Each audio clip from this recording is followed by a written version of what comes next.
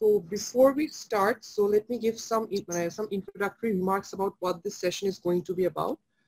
তো প্রথম কথা হচ্ছে this session is not essentially a teaching session.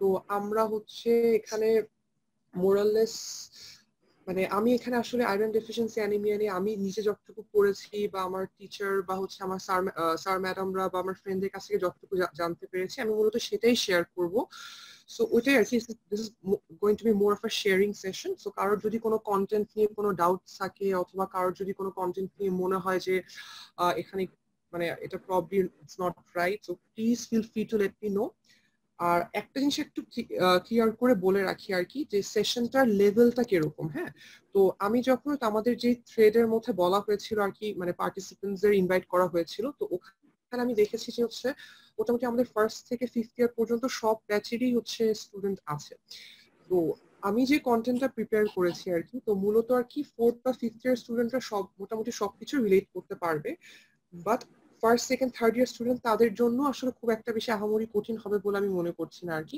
Because কন্টেন্টটা না একটু মানে একটা ব্যালেন্সড ওয়েতে আমি মানে প্রিপেয়ার করার ট্রাই করেছি আর কি একদম বিগিনার লেভেল থেকে স্টার্ট করে মোটামুটি অ্যাডভান্স লেভেল পর্যন্ত আর কি চেষ্টা করেছি আর কি মোটামুটি সব ধরনের জিনিসগুলোকে ইনক্লুড করতে আর আমাদের এই সেশনের এই পার্টিকুলার থিমের অবজেক্টিভটা হচ্ছে যে iron deficiency anaemia is something that we study in all disciplines যে আমরা হচ্ছে ফিজিওলজিতে হচ্ছে বা বায়োকেমিস্ট্রিতে আমরা ফার্স্ট ইয়ারে হচ্ছে হিমোগ্লোবিন বা আয়রন ডেফিসিয়েন্সি অ্যানিমিয়া নিয়ে পড়ে এসেছি তারপর আমাদের যখন ক্লিনিক্যাল ওয়ার্ড প্লেসমেন্ট হয় আর কি মেডিসিনে তখন আমরা এটার পেশেন্ট দেখেছি বা এক্সামিনেশন করেছি তারপর ফোর্থ ইয়ারে হচ্ছে প্যাথোলজি আর ফার্মাকোলজিতে একটা বড় অংশ ধরে হচ্ছে আয়রন ডেফিসিয়েন্সি অ্যানিমিয়া সো আজকের সেশনের মোটামুটি অবজেক্টিভটা হবে হচ্ছে আমরা এই সবগুলো ডিসিপ্লিনের যে নলেজ সেটার জিসটাকে আমরা কোরিলেট করে কম্বাইন করে একটা এক্সাম ওরিয়েন্টেড একটা জাস্ট কন্টেন্ট আমরা একটু গুছিয়ে প্রেজেন্ট করার ট্রাই করবো আর কি এটাই আমাদের আজকের অবজেক্টিভ আর আমরা স্ক্রিনে যে স্লাইডস গুলো দেখা যাচ্ছে আর কি তো এখানে বেসিক্যালি ওরকম ইনফরমেশন থেকে মেইনলি পয়েন্টার্সই আর কি বেশি আছে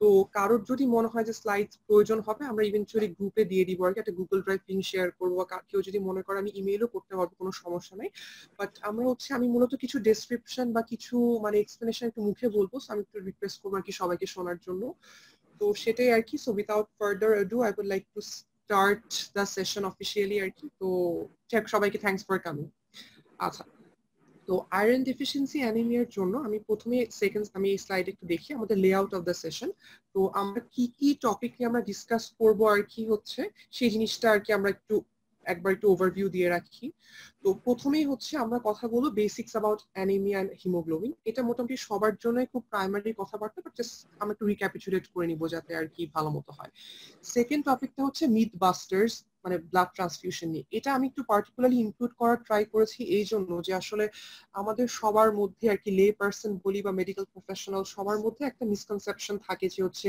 অ্যানিমিয়া হলেই হয়তো ব্লাড দেওয়া লাগে বা এরকম ওই জিনিসটা একদম স্পেসিফিক ইন্ডিকেশনস গুলো আমরা ট্রাই করবো আর কি এক্সপ্লেইন করার number 3 iron requirement diet and balance এটা একদমই লে টার্মস এর কিছু কথাবার্তা আর কি এটা আসলে প্র্যাকটিক্যালি অনেক লাগে বিকজ আমাদেরকে পেশেন্টদেরকে অ্যাডভাইস দিতে হয় ওই জিনিসটা আর কি নাম্বার 4 হচ্ছে আয়রন মেটাবলিজম প্যাথওয়ে এখন আমরা বায়োকেমিস্ট্রিতে অনেক ডিটেইলসে একদম মলিকুলার লেভেলে জিনিসগুলো আর কি পড়ে এসেছি তো এই ক্ষেত্রে আমরা এত ডিটেইলস করবো না আমরা জাস্ট যতটুকু আর কি ক্লিনিক্যালি বা প্র্যাকটিক্যালি বা পরীক্ষার জন্য লাগে ততটুকু আমরা শিখবো cause of iron deficiency anaemia এক্সামে আসে সো এটা জাস্ট আমরা একটু সহজ করে পড়ার চেষ্টা করব ক্লিনিক্যাল প্রেজেন্টেশন ল্যাব ডায়াগনোসিস এটা হচ্ছে প্যাথোলজিতে খুব ভালো মতো দেওয়া আছে সো ওইটাই আমরা একটু প্যাথোলজি আর মেডিসিনটাকে কম্বাইন করে একটু গুছিয়ে চেষ্টা করবো যাতে পড়াটা হয়ে যায় আর নাম্বার 8টা দেখি আমরা এসটিএফআর অ্যাকিউট ফেজ প্রোটিনস হেপসিন এগুলো একটু কমপ্লিকেটেড মনে হতে পারে যারা থার্ড ইয়ারের নিচে আছে তাদের জন্য তো এই জিনিসগুলো না অনেক ক্লিনিক্যালি অনেক ইম্পর্টেন্ট কিছু মানে প্যারামিটার্স আর কি সো এগুলো নিয়ে আমরা ডিসকাস করবো যে কেন এই ক্রাইটেরিয়া গুলো ইম্পর্টেন্ট ফাইনালি আমরা ট্রিটমেন্ট আমরা ফার্মাকোলজি নিয়ে কথা বলবো আর কি হ্যাঁ ফার্মাকোলজিক্যাল যে অ্যাসপেক্টস গুলো আছে সেগুলো নিয়ে আমরা হচ্ছে ইয়ে করবো আচ্ছা তাহলে let's go to the first slide anemia keywords in definition আচ্ছা এটা একদম সবাই আমরা জানি মোটামুটি সো এখানে আসলে কোনো ডাউট নাই বাট একটা জিনিস আমি একটু ক্লারিফাই করে রাখি অ্যানিমিয়ার ক্ষেত্রে আমার প্রাইমারি মেট্রিক কিন্তু হিমোগ্লোবিন লেভেল ঠিক আছে not RBC count or anything else আমাকে মনে রাখতে হবে যখন হিমোগ্লোবিন লেভেল ইন ব্লাডটা কম এখন এই যে এই কমের জন্য আমরা তো জানি আমরা ফিজিওলজিতে সবসময় আমরা রেঞ্জে পড়ে আসি যে হচ্ছে মেলের মধ্যে এত রেঞ্জ ফিমেলের মধ্যে এত রেঞ্জ সো ওই যে রেঞ্জ থাকে রেঞ্জের একটা আপার লিমিট থাকে আর লোয়ার লিমিট থাকে সো লোয়ার লিমিটের যখন কম হবে for that particular age and sex of that individual তখন আর কি আমরা হচ্ছে অ্যানিমিয়া বলবো। এটা মোরলেস আমরা সবাই জানি, জাস্ট রিক্যাপচুলেট করার জন্য বলা। আচ্ছা, এখানে একটা কোয়েশ্চেন একটা থাকে যে পরীক্ষাও জিজ্ঞেস করে যে মেল আর ফিমেলের মধ্যে হিমোগ্লোবিন কনসেন্ট্রেশনের ডিফারেন্সটা কি। আমরা সাধারণত অ্যান্সার করে থাকি যে ফিমেল আর কি মেনস্ট্রুয়াল লসের জন্য ওদের হিমোগ্লোবিন কনসেন্ট্রেশনটা কম হয়। সো এই অ্যান্সারটা part it's correct, it's not wrong, because প্রত্যেকটা সাইকেলে 15 to 28 মিলিগ্রাম আয়রন লুজ হয়, একটা নেগেটিভ আয়রন ব্যালেন্সের দিকে যায়। বাট এটার বেসিক অ্যান্সারটা প্রবলি যেটা স্যার ম্যাডামরা অনেকেই শুনতে চান, আমাদের লেকচার এটাই বলতো আর কি। তো সেটা হচ্ছে মেলের মধ্যে টেস্টোস্টেরন হরমোনটা রিলিজ হয়, এই হরমোনটা হচ্ছে has an effect on erythropoiesis আর কি। এটা হচ্ছে এরিথ্রোপোয়েসিসকে স্টিমুলেট করে, যার কারণে মেলের মধ্যে ব্লাড সেল কাউন্ট গুলো বেশি থাকে। সো এই রিজনের জন্যই আর কি আসলে বেসিক্যালি মেল আর ফিমেল একটা ডিফারেন্স হয়। আরো রিজন আছে, but this is one of the main reasons আর কি। আচ্ছা, এই স্লাইডে আমরা একটু হিমোগ্লোবিন নিয়ে একটু কথা বলবো। আমরা প্রথমে একটু ছবিটা দেখি, আমি ছবিটা একটু জুম করছি। আচ্ছা, হিমোগ্লোবিন মানে আমরা জানি হচ্ছে হিম প্লাস গ্লোবিন, তাই তো? আচ্ছা, হিম প্লাস গ্লোবিনের মধ্যে, আচ্ছা গ্লোবিন মানে তো প্রোটিন, তো হিমোগ্লোবিনের মধ্যে আমরা হচ্ছে প্রোটিন পার্টটা হচ্ছে 4টা চেইন হিসেবে থাকে। দুইটা আলফা চেইন, এটা আলফা চেইন 1, আলফা চেইন 2, আর দুইটা হচ্ছে বিটা চেইন, বিটা চেইন 1 আর বিটা চেইন 2। তো এই 4টা হচ্ছে আমার পলিপেপটাইড চেইন থাকবে। আচ্ছা, এটা হচ্ছে গ্লোবিন পার্টটা গেল। তাহলে হিম জিনিসটা কি? হিম হচ্ছে এই যে আমার এই 4টা চেইনের মাঝখানে আমরা 4টা সার্কেল দেখতে পাচ্ছি, বড় সার্কেল গুলো। এই বড় সার্কেল গুলো হিম। হিম হচ্ছে বেসিক্যালি এক ধরনের মানে পরফাইরিন বেসড কম্পাউন্ড। এত কঠিন দরকার নেই, আমরা মনে রাখবো 4টা নাইট্রোজেন অ্যাটম থাকে আর কি, এরকম একটা কম্পাউন্ডকে আমরা হিম বলছি। এবং হিমের ঠিক মাঝখানে আমরা একটা রেড কালারের 4টা ডট দেখতে পাচ্ছি আর কি, 4টা হিমের মাঝখানে সেই 4টা ডট হচ্ছে আয়রন। সো আমি যদি সামারাইজ করি হিমোগ্লোবিনের স্ট্রাকচার কিরকম, আমার হিম থাকবে আর গ্লোবিন থাকবে। গ্লোবিনের মধ্যে আমার দুইটা আলফা চেইন থাকবে আর দুইটা বিটা চেইন থাকবে। গ্লোবিন বেসিক্যালি আমার পলিপেপটাইড চেইন আর কি। আর হিমের মধ্যে একটা হচ্ছে নাইট্রোজেনাস একটা কম্পাউন্ড, 4টা হিম মলিকুলস মানে 4টা পার্ট দেখছি আমরা। আর হিমের একদম সেন্টারে থাকবে হচ্ছে আয়রন মলিকুল, যেটা হচ্ছে Ap2+ ফর্ম বা ফেরাস ফর্মে থাকবে। আচ্ছা, এখানে একটা কথা হচ্ছে এই যে প্রত্যেকটা ফেরাস ফর্মের যে আয়রন মলিকিউল আছে, প্রত্যেকটা মলিকিউল হচ্ছে একটা করে অক্সিজেন মলিকিউল ক্যারি করতে পারে। তাহলে একটা হিমোগ্লোবিন আমি দেখছি 4টা Fe2+ আছে, তার মানে একটা হিমোগ্লোবিন হচ্ছে আমার 4টা অক্সিজেন মলিকিউল ইয়ে করতে পারবে। সো এই জিনিসটা কি আমরা হচ্ছে এখানে একটু উপরে লেখার চেষ্টা করেছি যে each hemoglobin molecule has 4 Fe2+ ions which carry 1 oxygen molecule each। সেই জন্য একটা হিমোগ্লোবিন মলিকিউল 4টা অক্সিজেন ক্যারি করতে পারবে। এখন প্রত্যেকটা আরবিসির মধ্যে আমাদের থাকে প্রায় 250 মিলিয়ন হিমোগ্লোবিন মলিকিউলস। এখন আমি যদি 250 কে 4 দিয়ে মাল্টিপ্লাই করি তো ডেফিনেটলি বিলিয়ন ক্রস করে। সো এই জন্য বলা হয় যে একটা RBC molecule can carry as many as billion molecules of oxygen. So এটা জাস্ট হচ্ছে একটা বেসিক আন্ডারস্ট্যান্ডিং এর জন্য হিমোগ্লোবিন স্ট্রাকচার থেকে। এটা ফিজিওলজি বা বায়োকেমিস্ট্রিতে আমরা অনেক ভালো করে আরো পড়ি। এই ছবিটাও একই ছবি, অনেকটা সাইড টু কালার গুলো আমি সাইড টু রিপিট করি, যেখানে আমরা এখানেও দেখছি যে হচ্ছে আলফা চেইন আর হচ্ছে মানে বিটা চেইনের কথা। এটা দেখি আলফা চেইন আর বিটা চেইন, দুইটা আলফা চেইন দুইটা বিটা চেইন। ব্লু কালার যেগুলো, ব্লু কালারটা হচ্ছে হিম, 4টা হিম দেখা যাচ্ছে। আর আর মাঝখানে যে হিমের মাঝখানে যে রেড কালার যেটা দেখা যাচ্ছে সেটা হচ্ছে আয়রন। এই আয়রনের সাথে অক্সিজেনটা হচ্ছে থাকে। আচ্ছা, তাহলে আমার হিমোগ্লোবিনের স্ট্রাকচারটা শেষ। এবার চলে আসি হিমোগ্লোবিন লেভেলস ফর অ্যানিমিয়া। আচ্ছা, এখানে কিছু ক্লারিফিকেশন আমার কাছে মনে হয় যে একটু দিয়ে রাখাটা ভালো। সেটা হচ্ছে হিমোগ্লোবিন লেভেলস ফর অ্যানিমিয়াটা এখানে না আসলে বিভিন্ন গাইডলাইন বা বিভিন্ন হচ্ছে ডকুমেন্টে বিভিন্ন আর কি মানে কাট অফ ভ্যালুস দেওয়া আছে। তো আমি এই পেজে যে ভ্যালুটা দিয়েছি এটা হচ্ছে Oxford handbook of clinical medicine থেকে দেওয়া। যে এখানে বলা হচ্ছে যে মেলের ক্ষেত্রে মেলের ক্ষেত্রে 13.5 আর ফিমেলের ক্ষেত্রে হচ্ছে 11.5। ঠিক আছে, তো এটা হচ্ছে অক্সফোর্ড হ্যান্ডবুকে এই ভ্যালুটা দাও, এটা হচ্ছে ইংল্যান্ডে ফলো করে। তো এই ক্ষেত্রে আমার যেটা মনে হয় আসলে আমাদের যে স্যার ম্যাডামরা এক্সাম নেবেন তারা লেকচারে যেটা বলেন আমার কাছে মনে হয় যে সেটাই আসলে ফলো করাটা বেটার। এটা নিয়ে আসলে এক একটা গাইডলাইন আরেকটা বলে। আমি আরেকটা গাইডলাইন শেয়ার করছি হিমোগ্লোবিন লেভেলটা কত হলে ইয়ে হয়। এটা হচ্ছে WHO এর গাইডলাইন, এটা হচ্ছে ডি ক্রুচি যে টেক্সট বই আছে মানে হেমাটোলজি, ওখানে দেওয়া। এটা মনে রাখার সহজ উপায় হচ্ছে দেখি 13, 12, 11। মেলের ক্ষেত্রে 13, নন প্রেগনেন্ট ফিমেলের ক্ষেত্রে who are greater than 15 years of age 12, আর হচ্ছে প্রেগনেন্ট ফিমেলস এর ক্ষেত্রে 11। আর চিলড্রেনের ক্ষেত্রে দেখি যে আমার নিচে 3টা দেখা যাচ্ছে আর কি। এটা আসলে এত মুখস্থ রাখার দরকার না, জাস্ট 13, 12, 11টা মনে রাখলেই মোটামুটি হবে। এটা WHO এর গাইডলাইন এবং এটা হচ্ছে ডিগ্রুচি টেক্সট বুকে দেওয়া আছে। আমরা যেটা আমাদের স্যার ম্যাডামরা বলেন সেটাই আমরা ফলো করবো। আচ্ছা, এখানে একটা কোয়েশ্চেন আছে, সেটা ইম্পর্টেন্ট। সেটা হচ্ছে প্রেগনেন্ট ফিমেলসে আমরা দেখছি যে কাট অফ পয়েন্ট একটু কম। তো কোয়েশ্চেনটা হচ্ছে কেন কম। তো এটার অ্যান্সারটা আসলে হচ্ছে মানে ফিমেলে যে প্রেগনেন্সির সময় তো তার তো মেনস্ট্রুয়েশন অফ থাকে, তার তো মেনস্ট্রুয়াল লসও হচ্ছে না, তাহলে হিমোগ্লোবিন লসটা কিভাবে হয়। তো এটার প্রপার অ্যান্সারটা হচ্ছে প্রেগন্যান্সির সময় হিমোডাইলুশন হয়। হিমোডাইলুশন বলতে তার ব্লাড ভলিউমটা হচ্ছে ব্লাড ভলিউমের রেসপেক্টে তার হিমোগ্লোবিনের কনসেন্ট্রেশনটা কমে। এটার কারণটা হচ্ছে যখন ফিটাস আসে, ফিটাসের জন্য মায়ের প্লাজমার যে ভলিউম, আমরা তো জানি নর্মাল তো হচ্ছে 4 থেকে 5 লিটার প্লাজমা ভলিউম থাকে। তো প্রেগন্যান্সির ক্ষেত্রে বলা হয় যে আপ টু 43% প্লাজমার ভলিউমটা বেড়ে যায়। তো যেহেতু 43% প্লাজমা ভলিউম বাড়ে, ওই একই এক্সট্রা প্লাজমার মধ্যে এক্সিস্টিং হিমোগ্লোবিন গুলাকে ডিস্ট্রিবিউট করতে হয়, যার কারণে এটা রিলেটিভ ডেফিসিয়েন্সি। এই জন্য প্রেগনেন্সির ক্ষেত্রে হিমোগ্লোবিন লেভেলটা কম। আসলে তাদের হিমোগ্লোবিন লসটা হচ্ছে না, এটা হচ্ছে বেসিক্যালি হিমোডাইলুশনের জন্য। আচ্ছা, এই স্লাইডটা আমরা একটা দেখি, একটা সিবিসি রিপোর্ট আমি দেখানোর চেষ্টা করছি আর কি। তো এখানে আমরা আচ্ছা যে কোনো রিপোর্ট আমরা শুরুতে নাম দেখবো, পেশেন্টের নাম দেখলাম, এজ দেখলাম, সেক্স দেখলাম। যেহেতু আমরা অ্যানিমিয়া নিয়ে কথা বলছি, তো ডেফিনেটলি আমার প্রথম জিনিস হবে হিমোগ্লোবিন লেভেলটা। আমরা দেখি হিমোগ্লোবিন লেভেল তার হচ্ছে 13.9। ঠিক আছে, তো এটা তার নর্মাল রেঞ্জের মধ্যে। আমি একটু আগে পড়েছি যে 13 গ্রাম পার ডিএল এর নিচে হলে আমরা হচ্ছে ওই কাট অফ পয়েন্টটাকে অ্যানিমিয়া বলি, প্লাস এটা হচ্ছে ওই ল্যাবের রেফারেন্স রেঞ্জের মধ্যে আছে, তো আমরা বলতে পারি যে এই পেশেন্টটা ইজ নট অ্যানিমিয়া। আচ্ছা, আর তিনটা জিনিস আমরা ইউজ করি আমরা অ্যানিমিয়া ডায়াগনোসিসের জন্য, সেটা হচ্ছে এমসিভি, এমসিএইচ আর এমসিএইচসি। এগুলো আমরা একটু পরে আসবো আর কি, যখন আমরা পরে আর কি আমরা কথা বলবো এটা নিয়ে। আচ্ছা, সিবিসি রিপোর্ট থেকে আমরা একটুকু বলতে পারি যে এই যে পার্টিকুলার পেশেন্ট আমরা যার রিপোর্ট দেখছি তার হচ্ছে অ্যানিমিয়া নাই। আচ্ছা, এরপরে আমরা নেক্সট স্লাইডে চলে আসি। আচ্ছা, এটা ইম্পর্টেন্ট, যেটা আমরা শুরুতে বলেছি, went to opt for blood transfusion. ঠিক আছে, আচ্ছা এটা আসলে এটা নিয়ে আমরা একটু ভালো করে যদি পয়েন্টগুলো একটু বুঝে দেখি তাহলে দেখবো এই রেফারেন্সটা আমি কিন্তু Oxford handbook of clinical medicine থেকে নিই। প্রথম পয়েন্টটা যদি আমরা একটু কনসিডার করি, এখানে লেখা আছে যে probably not if haemoglobin is greater than 7 gram per decilitre. তার মানে হিমোগ্লোবিন লেভেল যদি 7 গ্রাম পার ডেসিলিটারের বেশি, 7 গ্রাম পার ডিএল মানে তো তার পেশেন্ট অ্যানিমিক, এর কিন্তু কোনো সন্দেহ নাই, 13 অনেক কম রেঞ্জে এটা আছে। কিন্তু তাও আমি তাকে ব্লাড ট্রান্সফিউশন করব। কেন করব না? এটা বলা হয় যদি পেশেন্টের ক্রনিক অ্যানিমিয়া থাকে। ক্রনিক অ্যানিমিয়া হলে হয় কি, পেশেন্টটা হচ্ছে মানে তার বডিটা না ইউজ টু হয়ে যায় আর কি, অ্যাডাপ্ট করে ফেলে। হ্যাঁ, তো যেহেতু অ্যাডাপ্ট করে ফেলে আর কি তার বডি, তো তার জন্য আসলে ব্লাড ট্রান্সফিউশন দিয়ে খুব একটা আহামরি সিমটোম্যাটিক রিলিফ পাওয়া যায় না।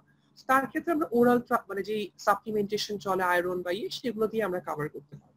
সো ক্রনিক অ্যানিমিক পেশেন্টের জন্য যাদের 7 গ্রাম পার ডিএল এর বেশি হিমোগ্লোবিন লেভেল, তাদের জন্য আর কি কোনো আমার ব্লাড ট্রান্সফিউশন দরকার নেই। সেকেন্ড পয়েন্টটা দেখি, acute anaemia haemorrhage with active puree. Puree মানে পেপটিক আলসার ডিজিজ। আচ্ছা, এই সিচুয়েশনটা হচ্ছে এমন যে পেশেন্টের হচ্ছে মানে পেপটিক আলসার, তো তার আলসার থেকে কন্টিনিউয়াস ব্লিডিং হচ্ছে, মানে পেশেন্টের কন্টিনিউয়াস ব্লাডের মাধ্যমে হিমোগ্লোবিন বা আয়রন লস হচ্ছে। এরকম একটা পেশেন্ট যার কিনা কন্টিনিউয়াস ব্লিডিং হচ্ছে, তার ক্ষেত্রে আমার হিমোগ্লোবিন 7 নিচে হলে আমি তাদেরকে ব্লাড ট্রান্সফিউশন, তার যে ড্যামেজটা হচ্ছে সেটা তো আসলে তার বডিটা কম্পেনসেট করতে পারবে না, তো সেই জন্য আমি তাকে এক্সট্রা সাপ্লিমেন্টাল ব্লাড ট্রান্সফিউশন দিচ্ছি। আর 3 নম্বর পয়েন্ট দেখো, in heart failure maintain haemoglobin range 6 to 8 gram per decilitre. এটা ইম্পর্টেন্ট। এটা আমি কেন মানে অ্যানিমিয়ার সাথে হার্টের মানে অ্যানিমিয়ার কারণে হার্ট বা কার্ডিওভাস্কুলার সিস্টেমের উপর কি কি চেঞ্জ আসে এটা আমরা একটু পরে আমি এক্সপ্লেইন করবো, বাট এটা একটু জেনে রাখি আর কি। আচ্ছা, ও একটা জিনিস একটু বলা হয়নি, সেটা হচ্ছে হিমোগ্লোবিনের জন্য ইউনিটটা কিন্তু খুব ইম্পর্টেন্ট। ইউনিটটা এই জন্য ইম্পর্টেন্ট, আমরা আসলে মিলিগ্রাম বলে ফিরি, লিটার বলে ফিরি, এটা কিন্তু গ্রাম পার ডেসিলিটার। ঠিক আছে, এই জিনিসটা একটু মনে রাখতে হবে। এটা কিন্তু ভাইভাতে জিজ্ঞেস করে, এটা সব প্রফে আসলে ফেস করতে হয় আর কি, গ্রাম পার ডিএল, এই ইউনিটটা একটু মনে রাখি। আচ্ছা, ওই যে ব্লাড ট্রান্সফিউশনের সেকেন্ড এক্সটেনশনটা হচ্ছে এটা, যে what if the patient needs the surgery. যে আমার কাছে একটা আসলো যার অ্যানিমিয়া, যার হিমোগ্লোবিন লেভেল অনেক কম, তার কয়েকদিন পর অপারেশন, তাকে কি আমি ব্লাড ট্রান্সফিউশন দিব কি দিব না? এই যে চার্টটা আমি দেখাচ্ছি স্ক্রিনে, এই চার্টটা হচ্ছে আমি ভেরিয়ান লাভ থেকে নিয়েছি আর কি। তো এটা একটু আমরা একটু বুঝাই একটু পড়ার চেষ্টা করি। একদম লাস্ট কলামটা যদি আমরা একটু দেখি, লাস্ট কলামে কি বলা আছে, যে হিমোগ্লোবিন লেভেলটা যদি হচ্ছে এর বেশি থাকে, 8 এর বেশি থাকে, তাহলে no indication for transfusion in the absence of other risk factors. Other risk factors বলতে বোঝা যাচ্ছে পেশেন্টের কমপ্লিকেটেড অবস্থা, হচ্ছে কন্টিনিউয়াস ব্লাড লস হচ্ছে কোনো কারণে, এর জন্য তার মানে ব্লিডিংটা স্টপ হচ্ছে না, তো তখন আর কি আদার রিস্ক ফ্যাক্টরস। এর বেশি হলে আমার ব্লাড ট্রান্সফিউশনের কথা চিন্তাই করার দরকার নেই। 6 থেকে 8 যখন হবে, তখনও বলছে transfusion unlikely to B of benefit. Transfusion দিলে যে খুব একটা আহামরি তার বেনিফিট হবে এমন কিন্তু না। কিন্তু কথা আছে in the absence of bleeding or impending surgery. এমন যদি হয় যে তার অ্যাক্টিভ ব্লিডিং আছে, যে ব্লাড লস হয়ে যাচ্ছে, বা আমি সার্জারিটা যেটা করব সেটা এত কমপ্লিকেটেড যে সেখানে আর কি অনেক ব্লাড লস হওয়ার একটা পসিবিলিটি আছে, তো সেই ক্ষেত্রে আমি 6 থেকে 8 করে কনসিডার করতে পারি। এখানে অ্যাবসোলুট কথা একটাই বলা আছে, সেটা হচ্ছে যদি 6 এর কম থাকে তখন আমি ওকে ট্রান্সফিউজ করলে সে বেনিফিট পাবে। ঠিক আছে, এটাই আমার জানা উচিত। 6 এর নিচে থাকলে আমি একটা পেশেন্টকে আমি সার্জারির জন্য প্রিপেয়ার করছি, এখানে ডেফিনিট কথা হচ্ছে একটাই, তার যদি হিমোগ্লোবিন লেভেল আমি যদি করে দেখি যে 6 গ্রাম পার ডিএল এর নিচে, তাহলে আমি তাকে হচ্ছে ট্রান্সফিউশন দিলে তার সে বেনিফিটেড হবে। আচ্ছা, এবার চলে আসি তাহলে আমার হচ্ছে হিমোগ্লোবিন, অ্যানিমিয়া আর হচ্ছে ব্লাড ট্রান্সফিউশন রিলেটেড যে বেসিক কথাবার্তাগুলো ছিল সেগুলো শেষ। এবার চলে আসি আয়রন ব্যালেন্স। এটা একদম মানে জাস্ট লেম্যান টার্মস আমরা কিছু কথা বলবো। এই কথাগুলো এই জন্য ইম্পর্টেন্ট বিকজ আমাদেরকে মানুষ জিজ্ঞেস করবে যে আমি মানে সাপোজ আয়রন ডেফিসিয়েন্সি আমি কি খাবো বা কি করবো বা কেন কি হচ্ছে, ওই জিনিসগুলো একটু বোঝানোর জন্য এই কনসেপ্টগুলো একটু থাকা দরকার।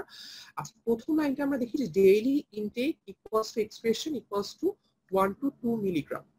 আচ্ছা, এটার মানে হচ্ছে মানে এটা সহজ কথা যে আমাদের বডিতে একটা ব্যালেন্স থাকে, মানে কোনো যতটুকু আমরা নিচ্ছি ততটুকু এক্সপ্রেশন হচ্ছে, এই লেভেলটা হচ্ছে 1 to 2 মিলিগ্রাম। রুটসটা কি?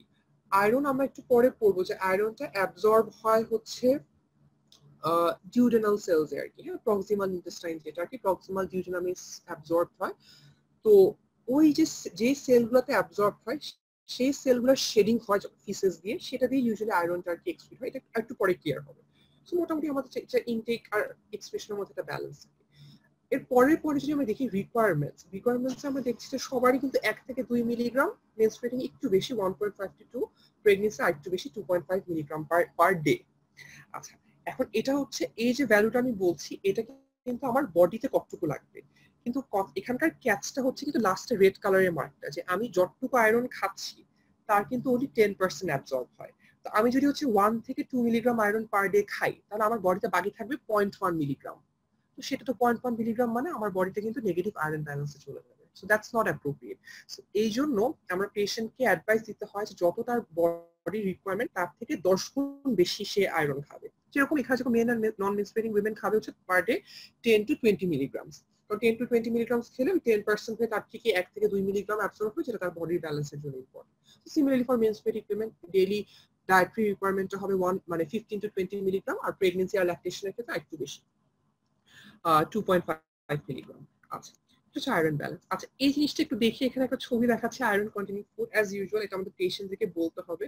আর প্লাস আমরা যারা হচ্ছে আমরা তো আমাদের বাংলাদেশের পেশেন্ট তো অনেকেই আছে লো সোশিও ইকোনমিক কন্ডিশন থেকে আসেন, তাদেরকে খাবার মানে কোনটা খাবে সেটা বলার ক্ষেত্রে আমাদের একটু সেন্সিটিভ ওয়েতে বলতে হয়। তো আমি সহজ কথায় যদি বলি, দেখো এখানে হচ্ছে স্পিনেচ, বক চয়, ব্রকলি, কেল, এগুলো সব বেসিক্যালি গ্রিন লিফি ভেজিটেবলস আর কি, সবুজ পাতা আলা সবজিগুলো আর কি ভালো। আমাদের দেশে যেগুলো লোকালি হয় পালং শাক, কলমি শাক, ব্রকলি, এগুলো খুব ভালো সোর্স। কারণ নিচে একটা আলুর ছবি দেখা আছে, আলু কিন্তু আমাদের হাউস হোল্ড মানে অনেক অ্যাভেলেবল থাকে, সো এটা একটা প্রবাবল সোর্স হতে পারে। অলিভ বা জলপাই হতে পারে। যারা একটু ভালো সোসাইটি মানে একটু অ্যাফ্লুয়েন্ট ফ্যামিলি থেকে আসে তাদের জন্য ওটসের জন্য আমরা সিরিয়ালের মধ্যে ওট মিল পাওয়া যায়। সব ধরনের ডাল, লেন্টিলস বা পিস, মটর বা বিনস, মানে সিম জাতীয় খাবার, এগুলোর মধ্যে আর কি ভালো আয়রন থাকে। ঠিক আছে, আচ্ছা, এগুলো দেখো এগুলো সব ভেজিটেরিয়ান পিস। এর পরের স্লাইডটা আমরা একটু দেখি সোর্সেস অফ আয়রন। এই যে আমরা খাবার থেকে যে আয়রনটুকু পাচ্ছি, সেই আয়রনটাকে আমরা হচ্ছে ডিভাইড করি দুইটা ভাগে, একটা হচ্ছে হিম আয়রন আর একটা নন হিম আয়রন। এই ডিভিশনটা কেন, এটা ক্লিনিক্যাল ইম্পর্টেন্সটা কি? আচ্ছা, হিম আয়রন বলতে সহজ কথা যে আয়রনটা হিমোগ্লোবিন বা মায়োগ্লোবিনের সাথে অ্যাটাচ থাকে। এখন প্ল্যান্টে তো ডেফিনেটলি হিমোগ্লোবিন বা মায়োগ্লোবিন নাই।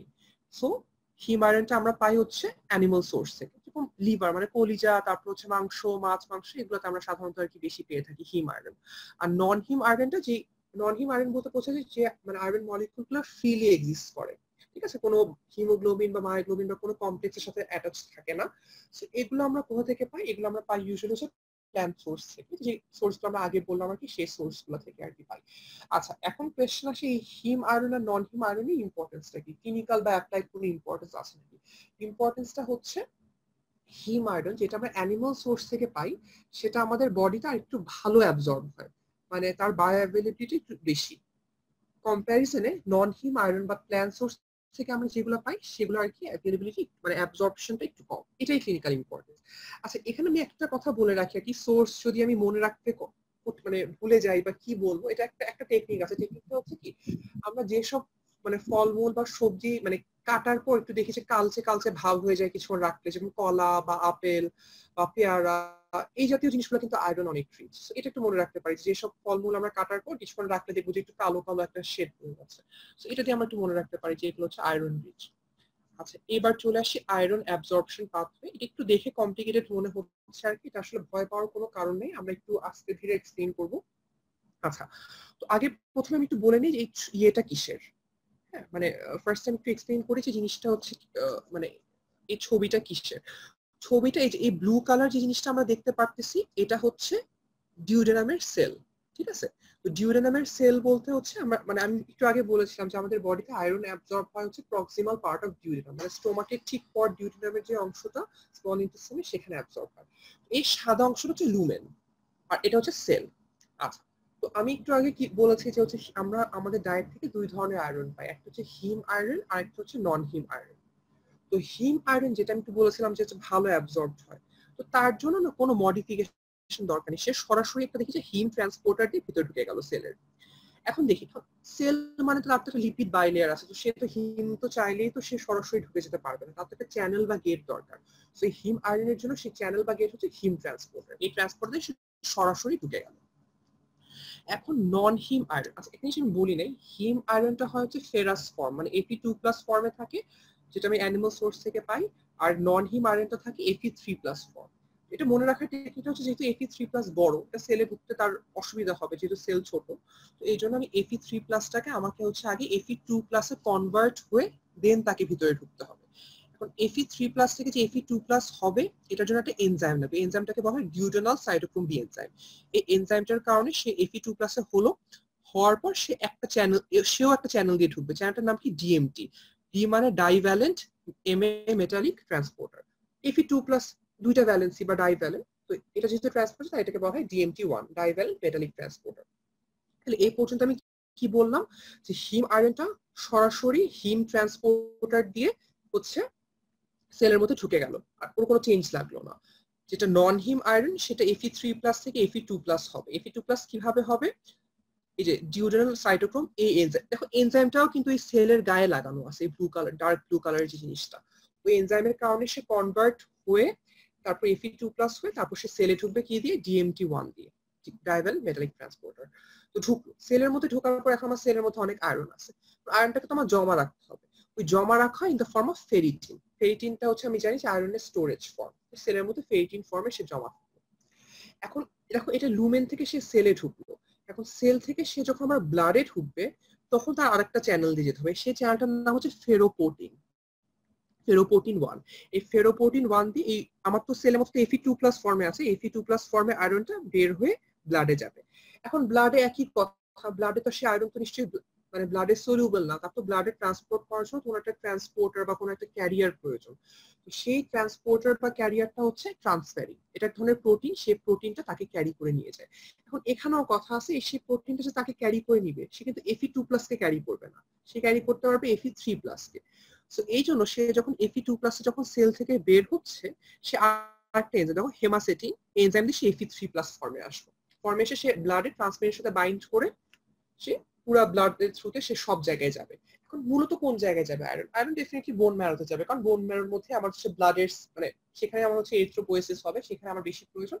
কিন্তু বোন ম্যারোতে যাবে আর কিছু যাবে তোমার মাসেল মায়োগ্লোবিন বা অন্যান্য যে সাইটোক্রোম এনজাইমস গুলো আছে ওখানে যাবে। তাহলে এই জিনিসটা একটু আমি একটু সামারাইজ করি। আয়রন অ্যাবজর্পশনের পাথওয়ে সাইটটা হচ্ছে প্রক্সিমাল ডিউডেনাম। তো প্রথমে আমি খাওয়ার পর হিম আয়রন আর নন হিম আয়রন দুটাই খেলাম প্ল্যান্ট আর অ্যানিমাল সোর্স থেকে। হিম আয়রনটা সরাসরি হিম ট্রান্সপোর্টার দিয়ে ভিতরে ঢুকে গেল Fe2+ ফর্ম, এটার কোনো চেঞ্জ দরকার নেই। নন হিম আয়রনটা Fe3+ ফর্মে, তো এটা তো যেহেতু বড় এটা সেলে ঢুকতে পারবে না, তো এটা আগে Fe3+ থেকে Fe2+ ফর্মে কনভার্ট হবে, কনভার্ট করতে হেল্প করবে তাকে ডিউডেনাল সাইটোক্রোম বি এই এনজাইমটা, কনভার্ট করে সে DMT1 ডাইভ্যালেন্ট মেটালিক ট্রান্সপোর্টের ভিতরে ঢুকলো। তো আমার সব Fe2+ ঢুকলো, ঢোকার সময় সে ভিতরে আবার একটু কেমিক্যাল রিয়াকশন হয়ে সে Fe3+ ফর্মে হয়ে ফেরিটিন হিসেবে স্টোর হয়ে থাকে, সেটা পরে আসবো আমরা। আর এই যে সেল থেকে সে যখন ব্লাডে যাবে তার চ্যানেলটা হচ্ছে ফেরোপোর্টিন, এই ফেরোপোর্টিনতে সে এই ডিউডেনাল সেল থেকে ব্লাডে যাবে। এখন যেহেতু আমি Fe2+ ফর্মের ভিতরে আছে, Fe2+ থেকে Fe3+ ফর্ম হইতে হবে, কারণ ট্রান্সফেরিন যেটা প্লাজমাতে যাকে সে যে বয়ে বেড়াবে সে Fe2+ সাথে বাইন্ড করতে পারে না, তাই সে আরেকটা এনজাইম, সেই এনজাইমটাও দেখো যে সেলের গায়ে লাগানো আছে, হেপাসেটিন। এনজাইমটা সে Fe2+ হয়ে প্লাজমা ট্রান্সফেরিন এই প্রোটিনের সাথে সে বাইন্ড করে ব্লাড দিয়ে সে সারা জায়গায় ঘুরে বেড়ায়। আচ্ছা, এখানে একটা কথা আছে, একটা হেপসিডিন নামে একটা মলিকুলের কথা বলা আছে। এটা কি করে এটা আমরা একটু পরে করবো, এটা কিন্তু খুব ক্লিনিক্যালি ইম্পর্টেন্ট। তাহলে এটা মোটামুটি আমরা আয়রন অ্যাবজর্পশনের পাথওয়েটা কিন্তু। আচ্ছা ঠিক আছে, তারপর আমরা হচ্ছে নেক্সট স্লাইডে যাই। নেক্সট স্লাইডটা হচ্ছে একই জিনিসটা একটু সহজ করে বলা, যে হিম আয়রনটা সরাসরি Fe2+ হয়ে ঢুকলো আর কি। তারপর এখানে ওই একই জিনিসটা, এখানে এই জিনিসটা এই জন্য যে এখানে হাইড্রোক্লোরিক অ্যাসিডের কথাটা বলা হয়েছে। ওখানে যে আমরা একটা জিনিস পড়লাম যে এনজাইমটা তাকে কনভার্ট করে, ওই এনজাইমটাকে কাজ করার জন্য কিন্তু হাইড্রোক্লোরিক অ্যাসিড লাগে। এই যে ফেরি রিডাক্টেজ আর হচ্ছে ওখানকার যে ডিউরেনাল সাইটোক্রোম বি, একই এনজাইমের দুটো ডিফারেন্ট নাম, একই জিনিস, বাট এই এনজাইমটাকে কাজ করার জন্য হাইড্রোক্লোরিক অ্যাসিড লাগে। এই জন্য যাদের স্টোমাকে অ্যাসিড কম তাদের কিন্তু আয়রন অ্যাবজর্পশন কম হয়। যারা দীর্ঘ সময় গ্যাসের ওষুধ খায়, প্রোটন পাম্প ইনহিবিটর গ্রুপের ওষুধ যেরকম ওমিপ্রাজল, এসোমিপ্রাজল দীর্ঘ সময় ধরে খেলে তাদের যেহেতু এই ওষুধটা যেহেতু অ্যাসিড সিক্রেশনটাকে বন্ধ করে দেয়, তাদের একটা সময় যে আয়রন ডেফিসিয়েন্সি অ্যানিমিয়া হয়, কারণ হাইড্রোক্লোরিক অ্যাসিড দেয়, যার কারণে আয়রনের অ্যাবজর্পশন ঠিক মতো হচ্ছে না। এই জিনিসটাই আর কি আমার দেখানোর ইয়ে। আচ্ছা ঠিক আছে, তাহলে আমরা হচ্ছে নেক্সট স্টেপে যাই। আচ্ছা এবার আসি clinical correlation. Why does ferritin increase in inflammation, infection, cancer? COVID-19 এর কথা আমি বলেছি, আমরা একটা জিনিস শুনছি যে COVID-19 হচ্ছে ফেরিটিন লেভেলটা অনেক বেশি, এবং এটা বেশি থাকলে এটা একটা ব্যাড প্রগনোস্টিক মার্কার, যে এটা যেসব পেশেন্টের মানে ফেরিটিন লেভেলটা অনেক বেশি তাদের হয়তো আর কি বাঁচার সম্ভাবনা একটু কম, এরকম একটা আমরা শুনছি। কেন হয়? একটু আগে যে আমি হেপসিডিন দেখালাম, যে এখানে এই হেপসিডিন, এখানে যে হেপসিডিন দেখিয়েছিলাম আর কি, হ্যাঁ এই যে একদম উপরে একটা হেপসিডিন দেখানো, সরি হেপসিডিন দেখিয়েছিলাম, যে এই হেপসিডিনটার কাজ কি। হ্যাঁ ঠিক আছে, আচ্ছা আমি সেকেন্ড সরি, হেপসিডিনটার কাজ কি। আচ্ছা তো এখানে আমি ফেরিটিনের কথা একটু আগে আমরা বললাম যে আয়রনটা যখন সেলের মধ্যে ঢুকবে সে সেলের মধ্যে ফেরিটিন ফর্মে জমা হয়ে থাকে, মানে ferritin is a storage form of iron.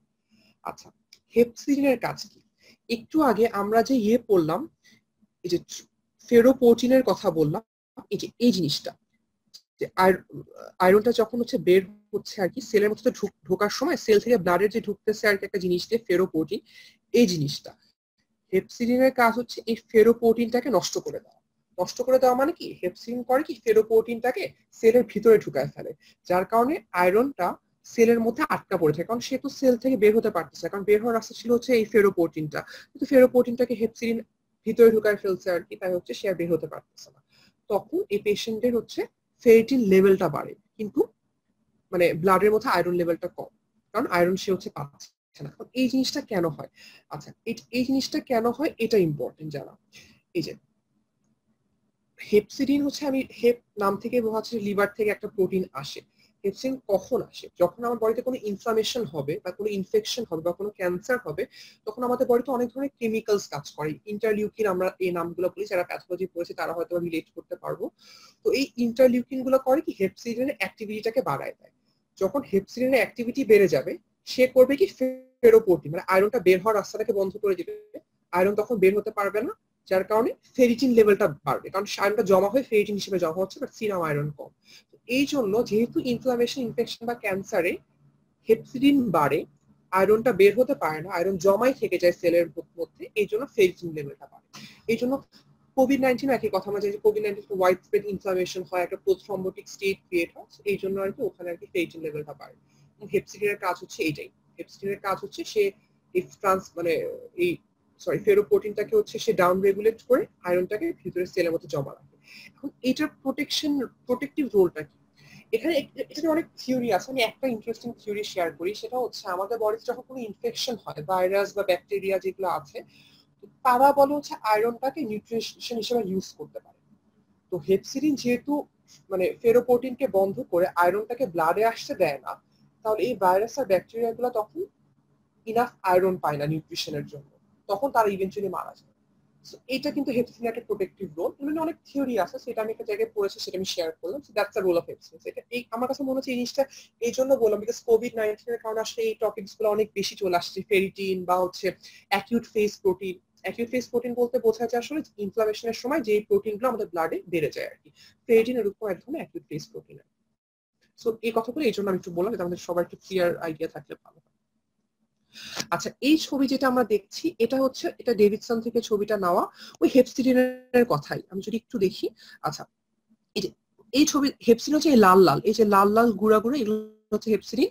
আর ফেরোপোর্টিন যেটা বললাম এই টিউবের মতো স্ট্রাকচারটা, দেখো এখানে high hepcidin state. High hepcidin state মানে অনেক হেপসিডিন, যার কারণে ফেরোপোর্টিন গুলো সব ভিতরে ঢুকে গেছে, আয়রন গুলো সব ভিতরে আটকায় পড়ছে, ঠিক আছে। বাট এখানে লো হেপসিডিন স্টেট মানে ফেরোপোর্টিন গুলো সব বাইরে আছে, এই ফেরোপোর্টিন দিয়ে সব আয়রন গুলো বের হয়ে সে জায়গা মতো সে ব্লাডে ঢুকে ইচ্ছা মতো ঘুরে বেড়াবে, ঠিক আছে। আচ্ছা, এখন এখানে আরো কিছু কথা লেখা আছে, সুন্দর জিনিস, যে এই যে কখন বাড়ে, এই যে যেরকম হাই হেপসিডিন কখন, একটু আগে যেটা বললাম যে ইনফ্লামেশনের সাইটোকাইন রিলিজ হয় তখন হয়, বা হচ্ছে মানে যখন induced hepcidin secretion from liver আর কি, যখন আর কি ইনফ্লামেশন হলো তখন এই সাইটোকাইন গুলো লিভারকে স্টিমুলেট করে হেপসিডিন হচ্ছে বেশি ইয়ে করার জন্য। আর লো হেপসিডিন কখন হয়, অ্যানিমিয়া, হাইপোক্সিয়া, ঠিক আছে। এখন অ্যানিমিয়া হলে তো লো হেপসিডিন কেন হবে, কারণ অ্যানিমিয়া মানে তো আমার ব্লাডে হচ্ছে এই মানে আমার তো আয়রন বেশি লাগবে, কারণ আমার তো হিমোগ্লোবিন কম। তো এই জন্য হেপসিডিনটা কম হয়ে বেশি ফেরোপোর্টিন কাজ করে ওই আয়রন গুলাকে সেল থেকে বাইরে ব্লাডের মধ্যে পাঠায়, আমার বোন ম্যারোতে পাঠায়, সেটা হচ্ছে এটা হয়। আচ্ছা, এই জিনিসটা একটু শেয়ার করতাম, যদি কারোর কোনো কনফিউশন থাকে এটা নিয়ে ফার্দার আমাকে পরে বললে আমি হয়তো আরেকবার রিপিট করবো। Basic pathophysiology of iron deficiency, এটা একদম মানে একটা সহজ কথা, যে আয়রন লস বা ফিজিওলজিক্যাল রিকোয়ারমেন্ট যখন আমার অ্যাবজর্পশনের থেকে বেশি হবে, একদম সহজ কথা এটা। কোনো কারণে যদি বেশি হয় তখন আর কি আমি আয়রন ডেফিসিয়েন্সি অ্যানিমিয়া বলবো। আচ্ছা, 4 মেইন কজেস, আমাদের বইয়ে অনেক বড় বড় চার্ট দেওয়া আর কি, সেই চার্ট গুলো আসলে মুখস্থ করে মনে রাখাটা কঠিন। এই এই ছবিটা আমি অসমোসিসের ভিডিও থেকে নিয়েছি আর কি, সহজ করে বলা। আয়রন ডেফিসিয়েন্সি কখন হবে, আমার ইনটেক কম, অথবা আমার ইনটেক ঠিক আছে বাট আমার অ্যাবজর্পশন হচ্ছে না, আমার বডি কাজে লাগাতে পারতেছে না, অথবা আমি ইনটেক করতেছি বাট আমার বডির যে ডিমান্ড সেটা হচ্ছে আমি মানে রাখতে পারতেছি না, অথবা আমার ইনটেক হচ্ছে কিন্তু আমার বডিতে যে হারে লস হচ্ছে সেই হারে আর কি মানে আমি মেইনটেইন করতে পারতেছি। তো এই চারটা cause, decrease intact, decrease absorption, increase demand, increase loss. এখন আমাদের কাজ হবে আর কি কজগুলো কেন হয় সেটা একটু এক্সপ্লেইন করা। আচ্ছা, তো এখানে একটু আমরা দেখি, এই যে এই স্লাইডটা একটু দেখি যে ডিক্রিজ ইনটেক কেন হয়, এখানে একটু এক্সপ্লেইন করবো। এগুলো কিন্তু ভাইভাতে জিজ্ঞেস করে প্রত্যেকটা কারণ, মানে সরি আমার ইয়েটা চলে গেছে, সেকেন্ড।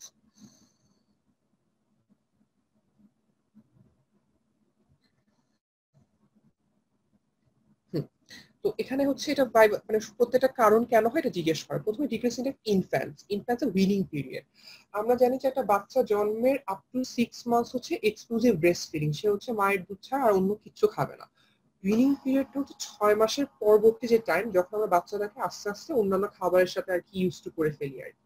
তো এই সময় যেটা হয়, যদি বাচ্চার ঠিক মতো উইনিংটা না হয়, যে আমি ব্রেস্ট মিল্ক থেকে আমি অন্যান্য ফুডের শিফট ঠিক মতো করতে পারছি না, এরকম যদি হয়, তখন যেহেতু ব্রেস্ট মিল্কের মধ্যে আয়রন আসলে নাই বলতে গেলে, এই জন্য বাচ্চা যেহেতু আস্তে আস্তে গ্রো হচ্ছে, তখন তার আয়রনের ডিমান্ডটাও একটু বাড়তেছে। সো এরকম সিচুয়েশন তার হচ্ছে ইনফ্যান্টের মানে উইনিং পিরিয়ড তার হচ্ছে আয়রন ডেফিসিয়েন্সি হতে পারে, যদি উইনিংটা আমরা ঠিক মতো না করি। ভেজিটেরিয়ান, একটু আগে আমি বলেছি যে ভেজিটেরিয়ান সোর্স থেকে আমরা পাই হচ্ছে নন হিম আয়রন বা 3+ এর আয়রনটা, তো সেটার অ্যাবজর্পশনটা তুলনামূলকভাবে একটু কম হয় আমাদের বডিতে, যার কারণে আমাদের হচ্ছে তাদের একটা ডেফিসিয়েন্সি থাকে। অ্যানোরেক্সিয়া মানে আসলে আমার খাবার রুচি নাই বা এরকম টাইপের জিনিসপত্র, আমার খেতে ইচ্ছা করছে না, বা লস অফ অ্যাপিটাইট টাইপের একটা সিস্টেমিক স্টেট। ক্যান্সারের ক্ষেত্রে এই জিনিসটা হয়, বা টিউবারকুলোসিস বা ডায়াবেটিসের ক্ষেত্রে অনেকের এরকম হতে পারে আর কি, অনেক দীর্ঘ সময় ধরে থাকে আর কি। তো তারা যেহেতু খেতে পারছে না, মানে তার তো ডেফিসিয়েন্সি হবে। আর লো সোশিওইকনমিক কন্ডিশনে, ফিনান্সিয়াল রিজন, তারা খাবার দাবার মানে নিউট্রিশিয়াস ফুড গুলো তারা হচ্ছে ইয়ে করতে পারে, অ্যাফোর্ড করতে পারে না অনেক সময়, সেটার জন্য। ডিক্রিজ অ্যাবজর্পশন, আচ্ছা এটা কেন, এখানে আমরা টার্মসগুলো একটু এক্সপ্লেইন করি। গ্যাস্ট্রেক্টমি, গ্যাস্ট্রেক্টমি মানে গ্যাস্ট্রো মানে স্টোমাক, গ্যাস্ট্রেক্টমি মানে স্টোমাক কেটে ফেলা। অনেক অপারেশন, স্টোমাক ক্যান্সার হোক বা যে কোনো কারণ হোক, আমি স্টোমাকটাকে অপারেশন করে কেটে ফেলছি। আমি জানি যে আমাদের অ্যাসিডটা কোথা থেকে আসে, অ্যাসিডটা আসে হচ্ছে parietal sales of gastric mucosa, মানে স্টোমাক থেকে অ্যাসিড গুলো আসবে। আমার স্টোমাক নাই মানে হচ্ছে আমার অ্যাসিড নাই। অ্যাসিড ছাড়া তো আমি একটু আগে আমরা পড়েছিলাম যে অ্যাসিডটা হচ্ছে আয়রনের অ্যাবজর্পশনের জন্য একটা খুব ক্রুশিয়াল, সেলের মধ্যে আয়রনটাকে ঢুকাতে হেল্প করে। সো গ্যাস্ট্রেক্টমি হলে স্বাভাবিকভাবে হবে। প্রোটন পাম্প ইনহিবিটর বলতে যে গ্যাসের ওষুধ আমরা যেগুলো খাই, ওমিপ্রাজল, এসমিপ্রাজল, রাবিপ্রাজল গ্রুপের যে ওষুধগুলো আর কি, এগুলো অ্যাসিড সিক্রেশনটাকে বন্ধ করার কারণে হচ্ছে মানে অ্যাবজর্পশনটা ইয়ে করে। আইবিডি মানে ইনফ্ল্যামেটরি বাউল ডিজিজ, এটা নিয়ে একটু জাস্ট দুইটা কথা বলবো। আইবিডি আসলে আমাদের মানে দুইটা ডিজিজকে একসাথে আইবিডি বলে, একটা হচ্ছে আলসারেটিভ কোলাইটিস আর একটা হচ্ছে Crohn's disease. So ulcerative colitis মানে তো হচ্ছে কোলনের ইনফ্লামেশন, মানে কোলনের কোনো কারণে ইনফ্লামেশন হয়েছে সেলগুলো, এটাকে আমি আলসারেটিভ কোলাইটিস বলছি। আর ক্রনস ডিজিজ হচ্ছে এক ধরনের আলসারেশন বা এক ধরনের ইনফ্লামেশন যেটা একদম মাউথ থেকে শুরু করে অ্যানাস পর্যন্ত যে কোনো জায়গায় হতে পারে। তো ইনফ্লামেশন হলে কি হবে, সেলের ড্যামেজ হবে। সেলের ড্যামেজ হলে কি হবে, সেলগুলো যখন ডিস্ট্রাকশন হয়েছে তখন তো সেলগুলো অ্যাবজর্ব করতে পারবে না আয়রন। এই জন্য আর কি এইসব মানুষের ইয়ে হয়। সিলিয়াক ডিজিজ, এখানে একটা জিনিস আমি দেখাই যে সিলিয়াক, এখানে ছবি দেওয়া আছে যে সিলিয়াক লিভওয়েল গ্লুটেন ফ্রি। তো সিলিয়াক ডিজিজটা অনেক রেয়ার, বাট আমি জাস্ট দুইটা কথা বলবো যে জানার জন্য জিনিসটা কি। এটা হচ্ছে কি আমাদের বডিতে অটো ইমিউন একটা কন্ডিশন, মানে আমার রোগ প্রতিরোধ ক্ষমতা আমার বডিকেই মানে এনিমি মনে করে তাকে হচ্ছে ফাইট করা স্টার্ট করবে আর কি। সো সিলিয়াক ডিজিজটা হচ্ছে gluten based food, gluten as in গম জাতীয় যে খাবারগুলো, যেরকম সাপোজ পাউরুটি বলতে পারি বা পাস্তা জাতীয় খাবার বা ইভেন কি হচ্ছে সিরিয়াল জাতীয় খাবার। এই ধরনের খাবারগুলো যখন আমরা খাই তখন আমাদের ইমিউন সিস্টেমের মধ্যে একটা উইয়ার্ড রিয়াকশন হয়। এটা সবার হবে না, যাদের একটা জেনেটিক মানে কোনো ডিফেক্ট আছে বা ইয়েস তাদের হবে। একটা উইয়ার্ড একটা মানে কেমিক্যাল রিয়াকশন হয়ে তখন আমাদের ইমিউন সিস্টেম তখন আমাদের এই ইন্টেস্টাইনের সেলগুলোকে আক্রান্ত করা শুরু করে। ইন্টেস্টাইনের সেলগুলো যখন আক্রান্ত হবে, আমি একটু আগেই বলেছি যে ডিউডেনামের সেলগুলো আর কি আয়রন অ্যাবজর্পশনে হেল্প করে, তার আক্রান্ত হলে ডেফিনেটলি আর কি তখন অ্যাবজর্পশনটা হবে না এবং তার আয়রন ডেফিসিয়েন্সি হবে। আচ্ছা, এরপর চলে আসে ইনক্রিজ ডিমান্ড। এটা একদম সেলফ এক্সপ্লেনেটরি যে গ্রোথ পিরিয়ডে আমাদের পিউবার্টির সময় হচ্ছে অনেক মাসেল মাস বাড়ে, তারপর তার হচ্ছে বোন ম্যাস বাড়ে, সবকিছু বাড়ে, যার কারণে ব্লাড ভলিউম বাড়ে, সেই জন্য তার হচ্ছে হিমোগ্লোবিন আয়রনের মানে ডিমান্ডটাও বাড়বে। প্রেগনেন্সিতে বলা হয় যে প্রত্যেকটা বাচ্চা সম্ভবত 500 থেকে 600 মিলিগ্রাম আর কি পার প্রেগনেন্সি তার কি এক্সট্রা আয়রনের মতো লাগে আর কি। এই জন্য আমরা প্রেগনেন্সিতে আমরা ফার্স্ট ট্রাইমাস্টার মানে শুরুর দিকে আমরা ইয়ে দিই আয়রন সাপ্লিমেন্টেশন দিই। ল্যাকটেশনটা আসলে এটা নিয়ে একটু মানে ব্রেস্ট মিল্কে এমনি iron content com, but still এটা বলা হয় আর কি। আর ব্লাড লস এট পার্চুরেশন, তখন চাইল্ড বার্থের প্রসেসে তো মায়ের অনেক সময় ব্লিডিং হয়, যদি ব্লিডিংটা একটু বেশি হয় তখন একটু বেশি আয়রন লস হবে, তখন একটা ডেফিসিয়েন্সি হতে পারে। আচ্ছা, এখানে একটা ইম্পর্টেন্ট বিষয় হচ্ছে মেনস্ট্রুয়েশন। হ্যাঁ, মেনস্ট্রুয়েশন আবার চলে গেল, সরি আমি করছি।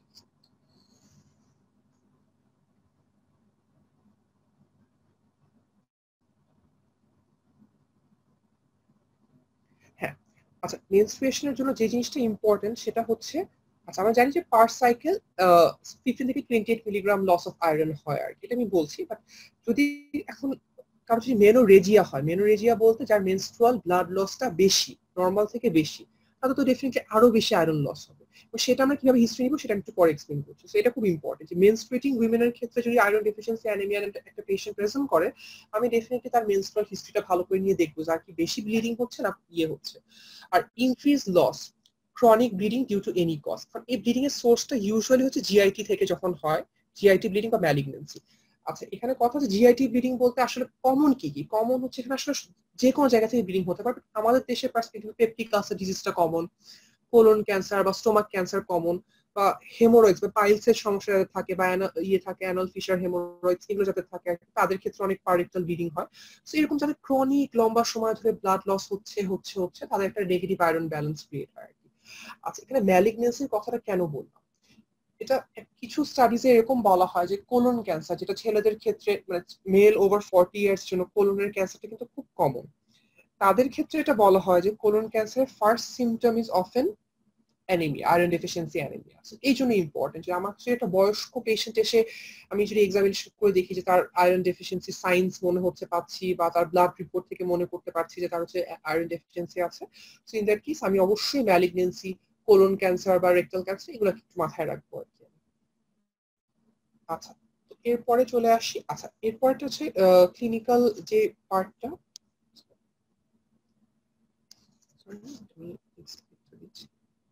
হ্যাঁ, clinical কোডিশন how to narrow down the cause. আমরা যে এই যে চারটা হেডলাইনের আন্ডারে এতগুলা কজ বললাম যে তার অ্যাবজর্পশন হয় না, তার ইনটেক কম, তার হচ্ছে ক্যান্সার আছে বা ব্লিডিং হচ্ছে, তো এখন আমি আমার তো মেইন টার্গেট তো এই কজটাকে আইডেন্টিফাই করা, যে তার কোন কারণে আয়রন ডেফিসিয়েন্সি অ্যানিমিয়া হচ্ছে। তো এই ক্ষেত্রে পেশেন্টের এজ অনেক ইম্পর্টেন্ট একটা ক্লু দিবে। এবং একটা ইনফ্যান্ট বা ইয়াং চিলড্রেন যদি আসে আমার কাছে, তাকে আমি অ্যানিমিয়া পেলাম এক্সামিনেশন করে, তাহলে ডেফিনেটলি আমি তার নিউট্রিশনাল দিকটা একটু বেশি কনসিডার করার ট্রাই করবো। ইয়াং উইমেন, যেটা বললাম মেনস্ট্রুয়েটিং উইমেন, আমাদের মানে ফিমেলের সাধারণত মানে পিউবার্টি থেকে স্টার্ট করে আপ টু 45 to 49 ইয়ার্স পর্যন্ত মেনস্ট্রুয়েশন হয়, তারপর তো মেনোপজ শুরু হয় আর কি। তো এটা হলে তো আমি কিভাবে বুঝবো পেশেন্টের মেনোরেজিয়া বা এক্সেস ব্লাড লস আছে? এখানকার প্র্যাকটিক্যাল ক্লুটা হচ্ছে ask about the number of sanitary pads. আচ্ছা, এখানে যেটা বলা হয় যে একটা স্যানিটারি প্যাডকে মানে স্টেইন করতে, ব্লাডের দাগ দিতে লাগে হচ্ছে 5 ml ব্লাড, আর একটা স্যানিটারি প্যাডকে পুরোপুরি মানে সোক করতে, মানে একদম হচ্ছে ব্লাড দিয়ে একদম ভিজাই ফেলতে লাগে হচ্ছে আপ টু 20 ml ব্লাড। ঠিক আছে? তো আমরা জানি যে মানে মেনস্ট্রুয়াল যে মানে একটা মেনস্ট্রুয়াল যে ব্লাড লসের রেঞ্জটা অনেক বেশি। আমরা অ্যাভারেজে ধরি হচ্ছে 5 থেকে 80 ml ব্লাড মানে প্রত্যেকটা সাইকেল আর কি ইউজ করে। তাহলে দেখো, যদি এটা এই জিনিসটা এই জন্য ইম্পর্টেন্ট কারণ পেশেন্টটা আসলে হিস্ট্রিটা অনেক সময় বুঝতে পারে না, তখন আমাদেরকে জিজ্ঞেস করতে হয় যে আপনার পার সাইকেলে কয়টা স্যানিটারি প্যাড ইউজ করেন, বা আগে কয়টা করতেন বা এখন কয়টা করতে হয়। তো ধরে নিলাম সে যদি বলে যে আমার 5টা মানে প্যাড ইউজ করতে হয়, তার মধ্যে পুরো একদম ভিজে যায়, তো 5টা প্যাড পুরো ভিজে যায় মানে তার 20 ml প্রত্যেকটা প্যাড যাচ্ছে, তার মানে তার হচ্ছে ব্লাড লস হচ্ছে কত 100 ml, 5 into 20, তার মানে তার মেনোরেজিয়া আছে। এই জিনিসটা একটু প্র্যাকটিক্যাল, এর কোনো মানে ডেফিনিট কোনো ভ্যালুজ না, জাস্ট একটু প্র্যাকটিক্যাল আর কি। আমাদের মানে গাইনিটা আমাদের ম্যাডাম আমাদেরকে শিখিয়েছেন, তো সেটা আমি শেয়ার করলাম যে আমি তাদেরকে যদি নাম্বার অফ স্যানিটারি প্যাডস জিজ্ঞেস করি, মানে আমি জাস্ট এই জিনিসটা মাথায় রাখবো যে অ্যাভারেজে একটা প্যাডকে স্টেইন করতে লাগে 5 ml ব্লাড, আর পুরোপুরি মানে ব্লাড দিয়ে সোক করতে লাগে 20 ml ব্লাড, আর আমার নর্মাল মেনস্ট্রুয়েশনের জন্য ব্লাড লস হয় 5 to 80 ml। তো এই এই তিনটা জিনিস মুখস্থ রেখে আমি হচ্ছে যে তাকে যে নাম্বার অফ প্যাডস জিজ্ঞেস করতে পারি এবং আগের সাথে কম্পেয়ার করতে পারি, তাহলে মোটামুটি বুঝতে পারবো তার হচ্ছে মেনোরেজিয়া আছে কিনা। লাস্টের পয়েন্ট তো adult male chronic bleeding from the GIT, যেটা বললাম। আচ্ছা, এখানে একটা কথা আমি একটু বলে রাখি, যদি আমার কাছে একটা পোস্ট মেনোপজাল ওম্যান আসে, মানে যার মেনোপজ হয়েছে আর মেনস্ট্রুয়াল ব্লিডিং হয় না, তারপর তার অ্যানিমিয়া, অথবা একজন অ্যাডাল্ট মেল আসে যার যার জন্য ম্যাল নিউট্রিশন বা এগুলো আসলে আমি চিন্তা করছি না, এইসব ক্ষেত্রে মোস্ট কমন কজ হচ্ছে chronic bleeding from the GIT. এইসব ক্ষেত্রে আমি জাস্ট এটা চিন্তা করবো যে না থাক, তার হচ্ছে হয়তো বা তার ইনটেক কম, বা তার হয়তো বা নিউট্রিশন কম হচ্ছে বা হচ্ছে, এগুলো চিন্তা করার কোনো সুযোগ নেই। আমাকে মনে রাখতেই হবে তার হচ্ছে chronic bleeding from the GIT, সেটা তার অ্যাক্টিভ পেপটিক আলসার ডিজিজ হোক, কোলন ক্যান্সার হোক, হেমোরয়েডস হোক, যে কোনো কারণে হোক না কেন, সেটা আমাকে এক্সিউট করতে হবে। এই জিনিসটা এই জন্য ইম্পর্টেন্ট, আমি হচ্ছে কোনো এই সিমটমগুলোকে ডাউন প্লে না করি, আমি অ্যাডিকুয়েট অ্যাটেনশন দিই। আচ্ছা, সো এরপরে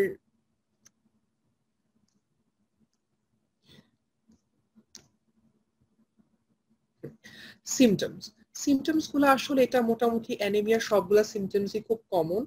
আচ্ছা, পারসিস্টেন্ট পেটিক, তারপর পেল skin, shortness of breadth, headache, dizziness, heart palpitation, এগুলো কেন হয়? একদম সহজ কথা একটা আনসার হচ্ছে, আমি কি বলেছিলাম একটু আগে, যে আয়রনের একটা কাজ হচ্ছে সে সাইটোক্রোম অক্সিডেজ এনজাইম, যেটা মাইটোকন্ড্রিয়ার মধ্যে থাকে, সেই এনজাইমটাকে সে হচ্ছে মানে আয়রনটা is a component of that enzyme. যখন আমার আয়রন ডেফিসিয়েন্সি হচ্ছে, তখন আমার এই সাইটোক্রোম অক্সিডেজ এনজাইম গুলো ঠিকমতো কাজ করতে পারছে না। তো এই এনজাইম গুলো কিন্তু মাইটোকন্ড্রিয়ার মানে প্রাণ বলতে গেলে আর কি। আর mitochondria is the power house of the sell. যেহেতু মাইটোকন্ড্রিয়া এইসব এনজাইমের অভাবে ঠিক মতো এনার্জি প্রোডাকশন করতে পারবে না, তাই আমাদের বডিতে এক ধরনের ফেটিক বা হচ্ছে উইকনেস, টায়ার্ডনেস, যেগুলোই পড়ি, একটা মাথা ঘুরবে, ইয়ে করবে, দুর্বল লাগবে, এই জিনিসটা এই ধরনের ফিচার্স আমরা পাবো। এবং এগুলো এই জন্য ইম্পর্টেন্ট বিকজ পেশেন্ট কিন্তু কখনো আমার কাছে আসলে মানে এগুলো সিমটমস নিয়ে আসে, সে কিন্তু বলবে যে আমার খুব উইক মনে হয়, আমার খুব মানে সব মাথা ঘুরে, এগুলো সিমটমসই কিন্তু মোর কমন অফ অ্যানিমিয়া। ঠিক আছে? আর এখানে একটা লাইন আমি একটু শেয়ার করতে চাচ্ছি, সেটা হচ্ছে মে mirror Cynos of thyroid deficiency. এটা ইম্পর্টেন্ট যে এই যে অ্যানিমিয়ার যে সিমটমস গুলো আমি বলছি, এগুলো একই সাথে থাইরয়েডের ক্ষেত্রে, থাইরয়েড ডেফিসিয়েন্সির ক্ষেত্রে হতে পারে। আচ্ছা, এবার চলে আসি পরেরটাতে।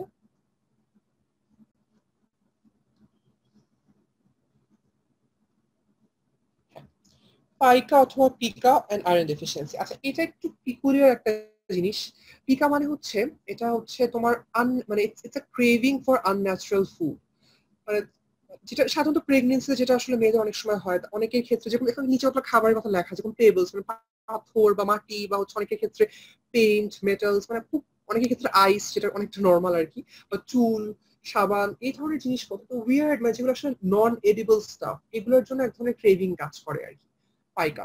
এটা ইউজুয়ালি হচ্ছে প্রেগনেন্সির একটা কমন ফিচার, অনেকের ক্ষেত্রে হয়। আয়রন ডেফিসিয়েন্সির ক্ষেত্রে, অ্যানিমিয়ার ক্ষেত্রে এটা হতে পারে যে পেশেন্ট বলবে যে তার হচ্ছে আনন্যাচারাল জিনিসপত্র খেতে ইচ্ছা করে সবসময় আর কি, যেগুলো আসলে এডিবল ফুড না, বা which can be even harmful for that person.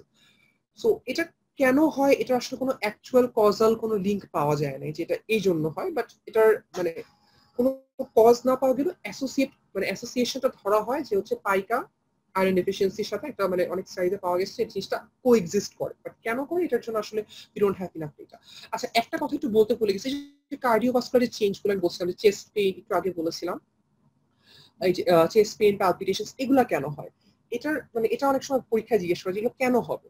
So এটার বেসিক অ্যান্সারটা হচ্ছে এরকম যে আমার হিমোগ্লোবিন কম, মানে কি ব্লাডের ভিসকসিটি কম। ভিসকসিটি বলতে ব্লাডটা হচ্ছে অনেক বেশি লিকুইড, ব্লাডটা হচ্ছে একটা ঘনত্ব যেটা থাকবে বা সান্দ্রতা যেটা থাকবে সেটা কমে গেছে, কারণ তার তো সেই কনসেন্ট্রেট করা জিনিসটাই কম। যেহেতু জিনিসটা কম তো ব্লাডের ভিসকসিটিটা অনেক কমে যায়। ভিসকসিটিটা কমে যায় তার কারণে তোমার এক ধরনের মারমার শুনতে পাই, আমি যদি হার্ট অসকালটেট করি এক ধরনের অ্যাবনর্মাল সাউন্ড ফ্লো মারমার শুনতে পাই। এবং একই সাথে তার যেহেতু অ্যানিমিয়া আছে বা তার হচ্ছে অক্সিজেন হাইপক্সিয়ার একটা স্টেট আছে, কারণ যেহেতু অ্যানিমিয়ার জন্য তার অক্সিজেন ট্রান্সপোর্টটা কম, তার সেলে অক্সিজেন কম পৌঁছাচ্ছে। হাইপক্সিয়ার কারণে আমাদের বডিতে অনেক ধরনের চেঞ্জ হয়। চেঞ্জগুলো একটা হচ্ছে ভ্যাসোডাইলেশন, যাতে ব্লাড ভেসেলগুলো বড় হয়ে যায়। কেন বড় হয়ে যাবে? যাতে সেই কম অক্সিজেনটাই যাতে বেশি করে আর কি সেলের মধ্যে ঢুকতে পারে, কারণ সেলের মধ্যে অক্সিজেন দেওয়া লাগবে। ঠিক আছে, তো এই জিনিসগুলোর জন্য এই ভ্যাসোডাইলেশনের কারণে কি হয়, আফটার লোড হার্টের পেরিফেরাল রেজিস্ট্যান্সটা কমে যায় ব্লাড ভেসেলস, যার কারণে হার্টটা তখন বেশি কার্ডিয়াক বেশি করে পাম্প করে। তারপরে একই সাথে আমাদের যারা একটু থার্ড ইয়ার থেকে যারা পড়ছে, আমাদের সিম্প্যাথেটিক নার্ভাস সিস্টেমটা যেহেতু একটা ইমার্জেন্সি একটা ধরনের একটা স্ট্রেসফুল কন্ডিশন, সেখানে আমাদের সিম্প্যাথেটিক নার্ভাস সিস্টেমটা অ্যাক্টিভেট হবে। সে হচ্ছে অ্যাড্রিনালিন নরঅ্যাড্রিনালিন রিলিজ করবে, যেটা কারণে হার্টের উপর আরো প্রেসার বাড়বে আর কি, হার্ট বেশি কন্ট্রাক্ট করবে, হার্ট বেশি ফোর্স দিয়ে আর কি পাম্প করা ট্রাই করবে। সো এইসব ইস্যুর কারণে আর কি পেশেন্টের তখন আর কি এই যে পালপিটেশন, যেটা বললাম যে পালপিটেশন, চেস্ট পেইন, এই জিনিসগুলো আসতে পারে। এবং কারো যদি আগে থেকে হার্ট ফেলিয়ার থেকে থাকে তাহলে তার সিমটমস গুলো আরো ওয়ার্সেন করবে, তার আরো বেশি হবে। এই যে chest pain palpitation usually normal সিচুয়েশনে হয় না, এটা হয় তোমার ইউজুয়ালি কোনো এক্সারশন বা কোনো এক্সারসাইজ করতে গেলে, usually under those circumstances this things happen. আচ্ছা ক্লিনিক্যাল এক্সামিনেশন সাইন্স, আচ্ছা এই জিনিসগুলো আমাদের আসলে অনেক ওয়ার্ডে খুব ইম্পর্টেন্স দিয়ে পড়ায়, বাট আসলে প্র্যাকটিক্যাল কথা হচ্ছে this things are rarely found. এই সাইন্স গুলো না আসলে we are not we hardly find this. প্রথমটা দেখি যে এটা হচ্ছে আমার নখটা চামচের মতো স্পুন শেপ নেই, যেটাকে আমরা বলি হচ্ছে কৈলোনাইকিয়া।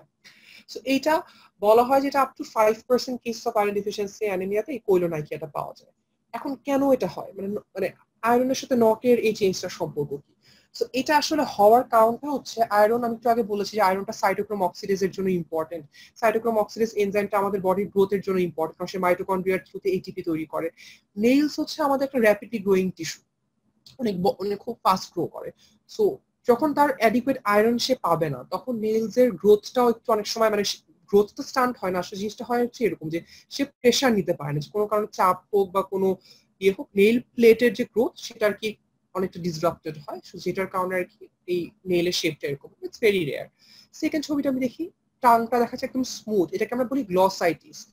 গ্লসাইটিস মানে ইনফ্লামেশন অফ দ্য টাং। এটাকে আমরা বলবো অ্যাট্রোফি গ্লসাইটিস। অ্যাট্রোফি মানে ক্ষয় হয়ে যাওয়া আর কি। তো এখানে টাংটাতে আমরা জানি একটা নর্মাল টাং কিরকম, তার একটা রাফ সারফেস থাকে, প্যাপিলা থাকে, আমরা অ্যানাটমিতে পড়ে আসছি কিছু প্যাপিলার জন্য একটা রাফ সারফেস থাকে টাঙের উপর। তো সেই প্যাপিলা গুলো নষ্ট হয়ে যাওয়ার কারণে তার হচ্ছে অ্যাট্রোফিক গ্লসাইটিস হতে পারে। এটার বেসিক কারণটা হচ্ছে তো টাং যেহেতু মাসেলের কম্পন হচ্ছে মায়োগ্লোবিন, মায়োগ্লোবিনের জন্য আয়রন দরকার, যেহেতু আয়রন কম, সো মায়োগ্লোবিন কম, সো আমার টাঙের জন্য এই চেঞ্জ গুলো হবে। এটা অ্যাঙ্গুলার, এটা হচ্ছে দেখো এখানে কতগুলো দাগ দেখা যাচ্ছে এনার মুখের সাইডে, এটা হচ্ছে অ্যাঙ্গুলার চিলাইটিস বা অ্যাঙ্গুলার চিলোসিস বলা হয়, অ্যাঙ্গেল অফ দ্য মাউথ, মুখের দুইটা কর্নারে ইনফ্লামেশন হয়ে এরকম লাল লাল হয়ে আছে আর কি। তো এটার এরকম ডিরেক্ট কজাল লিঙ্কটা আসলে আমি খুঁজছিলাম, আমি পাইনি। সো এটা যদি কেউ ভাই আমাকে জানালে ভালো হবে, বাট এটা আর কি আয়রন ডেফিসিয়েন্সিতে হতে পারে। এটা এটা এটা কিন্তু ভিটামিন বি 12 বা ভিটামিন বি 2 ডেফিসিয়েন্সি, অন্য ডেফিসিয়েন্সিতে হয়, ভিটামিন বি 2 বা বি 6 ডেফিসিয়েন্সিতে কিন্তু এই সিমটমটা পাওয়া যায়। আর এই জিনিসটাকে দেখি যে একটা ইসোফেগাস দেখা যাচ্ছে এখানে, ইসোফেগাসের মধ্যে দেখি যদি একটু জুম করি, দেখা যাচ্ছে ইসোফেগাসের মধ্যে দুটো ফোল্ড, দুইটা ইয়ে দেখা যাচ্ছে এখানে, যে এখানে একটু মনে হচ্ছে যে টিউবের মধ্যে দুইটা ভাঁজ হয়ে আছে। এটাকে বলা হয় ইসোফেজিয়াল ওয়েব। এটা আসলে ইসোফেজিয়াল মিউকাসটা আর কি একটু ডিজেনারেট করে এরকম ভিতরের দিকে ঢুকে আছে, যদি শর্ট করে বলতে চাই। তো এটা আসলে আয়রন ডেফিসিয়েন্সি অ্যানিমিয়াতে হতে পারে আর কি।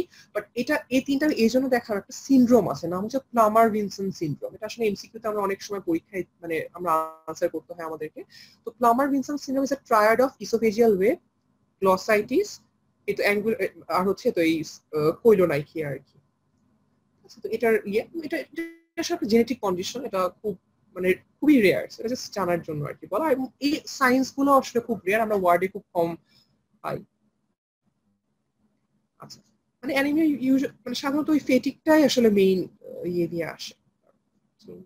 আচ্ছা, ল্যাব ডায়াগনোসিস। তো আমরা মোটামুটি শেষের দিকে চলে আসি, ল্যাব ডায়াগনোসিস, তারপর আমি ট্রিটমেন্ট চলে যাবো। আচ্ছা, ওই যে একটু আগে আমরা দেখলাম একটা সিবিসি রিপোর্ট দেখেছি, যেহেতু আমি অ্যানিমিয়া ডায়াগনোস করতে যাচ্ছি, আমার প্রথম কাজ চোখ যাবে হিমোগ্লোবিন লেভেলে, হিমোগ্লোবিন লেভেলটা নর্মাল কিনা। তো হিমোগ্লোবিন লেভেল, যেহেতু আয়রন ডেফিসিয়েন্সি অ্যানিমিয়া, হিমোগ্লোবিন লেভেলটা কম থাকবে। খুব আহামরি কম যে হবে তা কিন্তু না, লেভেলটা কম হবে। এরপরে যে পার্টটি ইম্পর্টেন্ট সেটা হচ্ছে MCV, MCh, এমসিএইচসি। These are very very important, ঠিক আছে। এখন এগুলোকে বলা হয় অ্যাবসলিউট ভ্যালুজ অফ ব্লাড।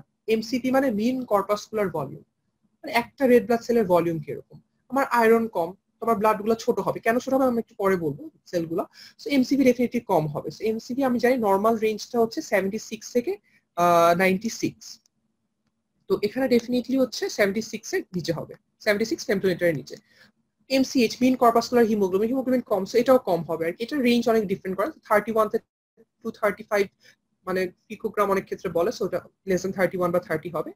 এমসিএইচটাও একই রকম, যে হচ্ছে এটা মানে প্রত্যেকটা হিমোগ্লোবিনের জন্য মানে কনসেন্ট্রেশনটা কতটুকু আর কি। তো এই তিনটা অ্যাবসলিউট ভ্যালুসই কমবে, এমসিভি কমবে, এমসিএইচ কমবে, এমসিএইচসি কমবে, হিমোগ্লোবিন লেভেলও কমবে। সেটা আমি সিবিসি রিপোর্ট থেকে আমি এই ইনফরমেশন গুলো পাবো।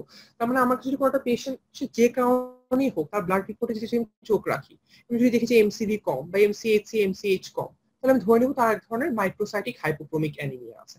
তো এই মাইক্রোসাইটিক হাইপোক্রোমিক অ্যানিমিয়াটা কি সেটা আমরা এখন ডিসকাস করবো। এটা হচ্ছে পেরিফেরাল ব্লাড ফিল্ম থেকে বোঝা যায়। পেরিফেরাল ব্লাড ফিল্ম জিনিসটা আসলে কিছুই না, আমি পেশেন্ট থেকে ব্লাড নিয়ে একটা গ্লাস স্লাইডের মধ্যে ব্লাডটাকে মানে ইয়ে করে একটা স্লাইড বানাবো, স্লাইড বানায় সেখানে একটা স্টেনিং দিব, স্টেনিং দিয়ে মাইক্রোস্কোপের নিচে দেখবো। মাইক্রোস্কোপের নিচে আমি বিভিন্ন সেল গুলো দেখতে পারবো। এই লাল লাল গুলো হচ্ছে রেড ব্লাড সেল, বোঝাই যাচ্ছে। তারপর এই যে একদম ছোট ছোট গুড়ি গুড়ি যে পার্পল যেগুলো দেখা যাচ্ছে, সেগুলো হচ্ছে প্ল্যাটিলেট।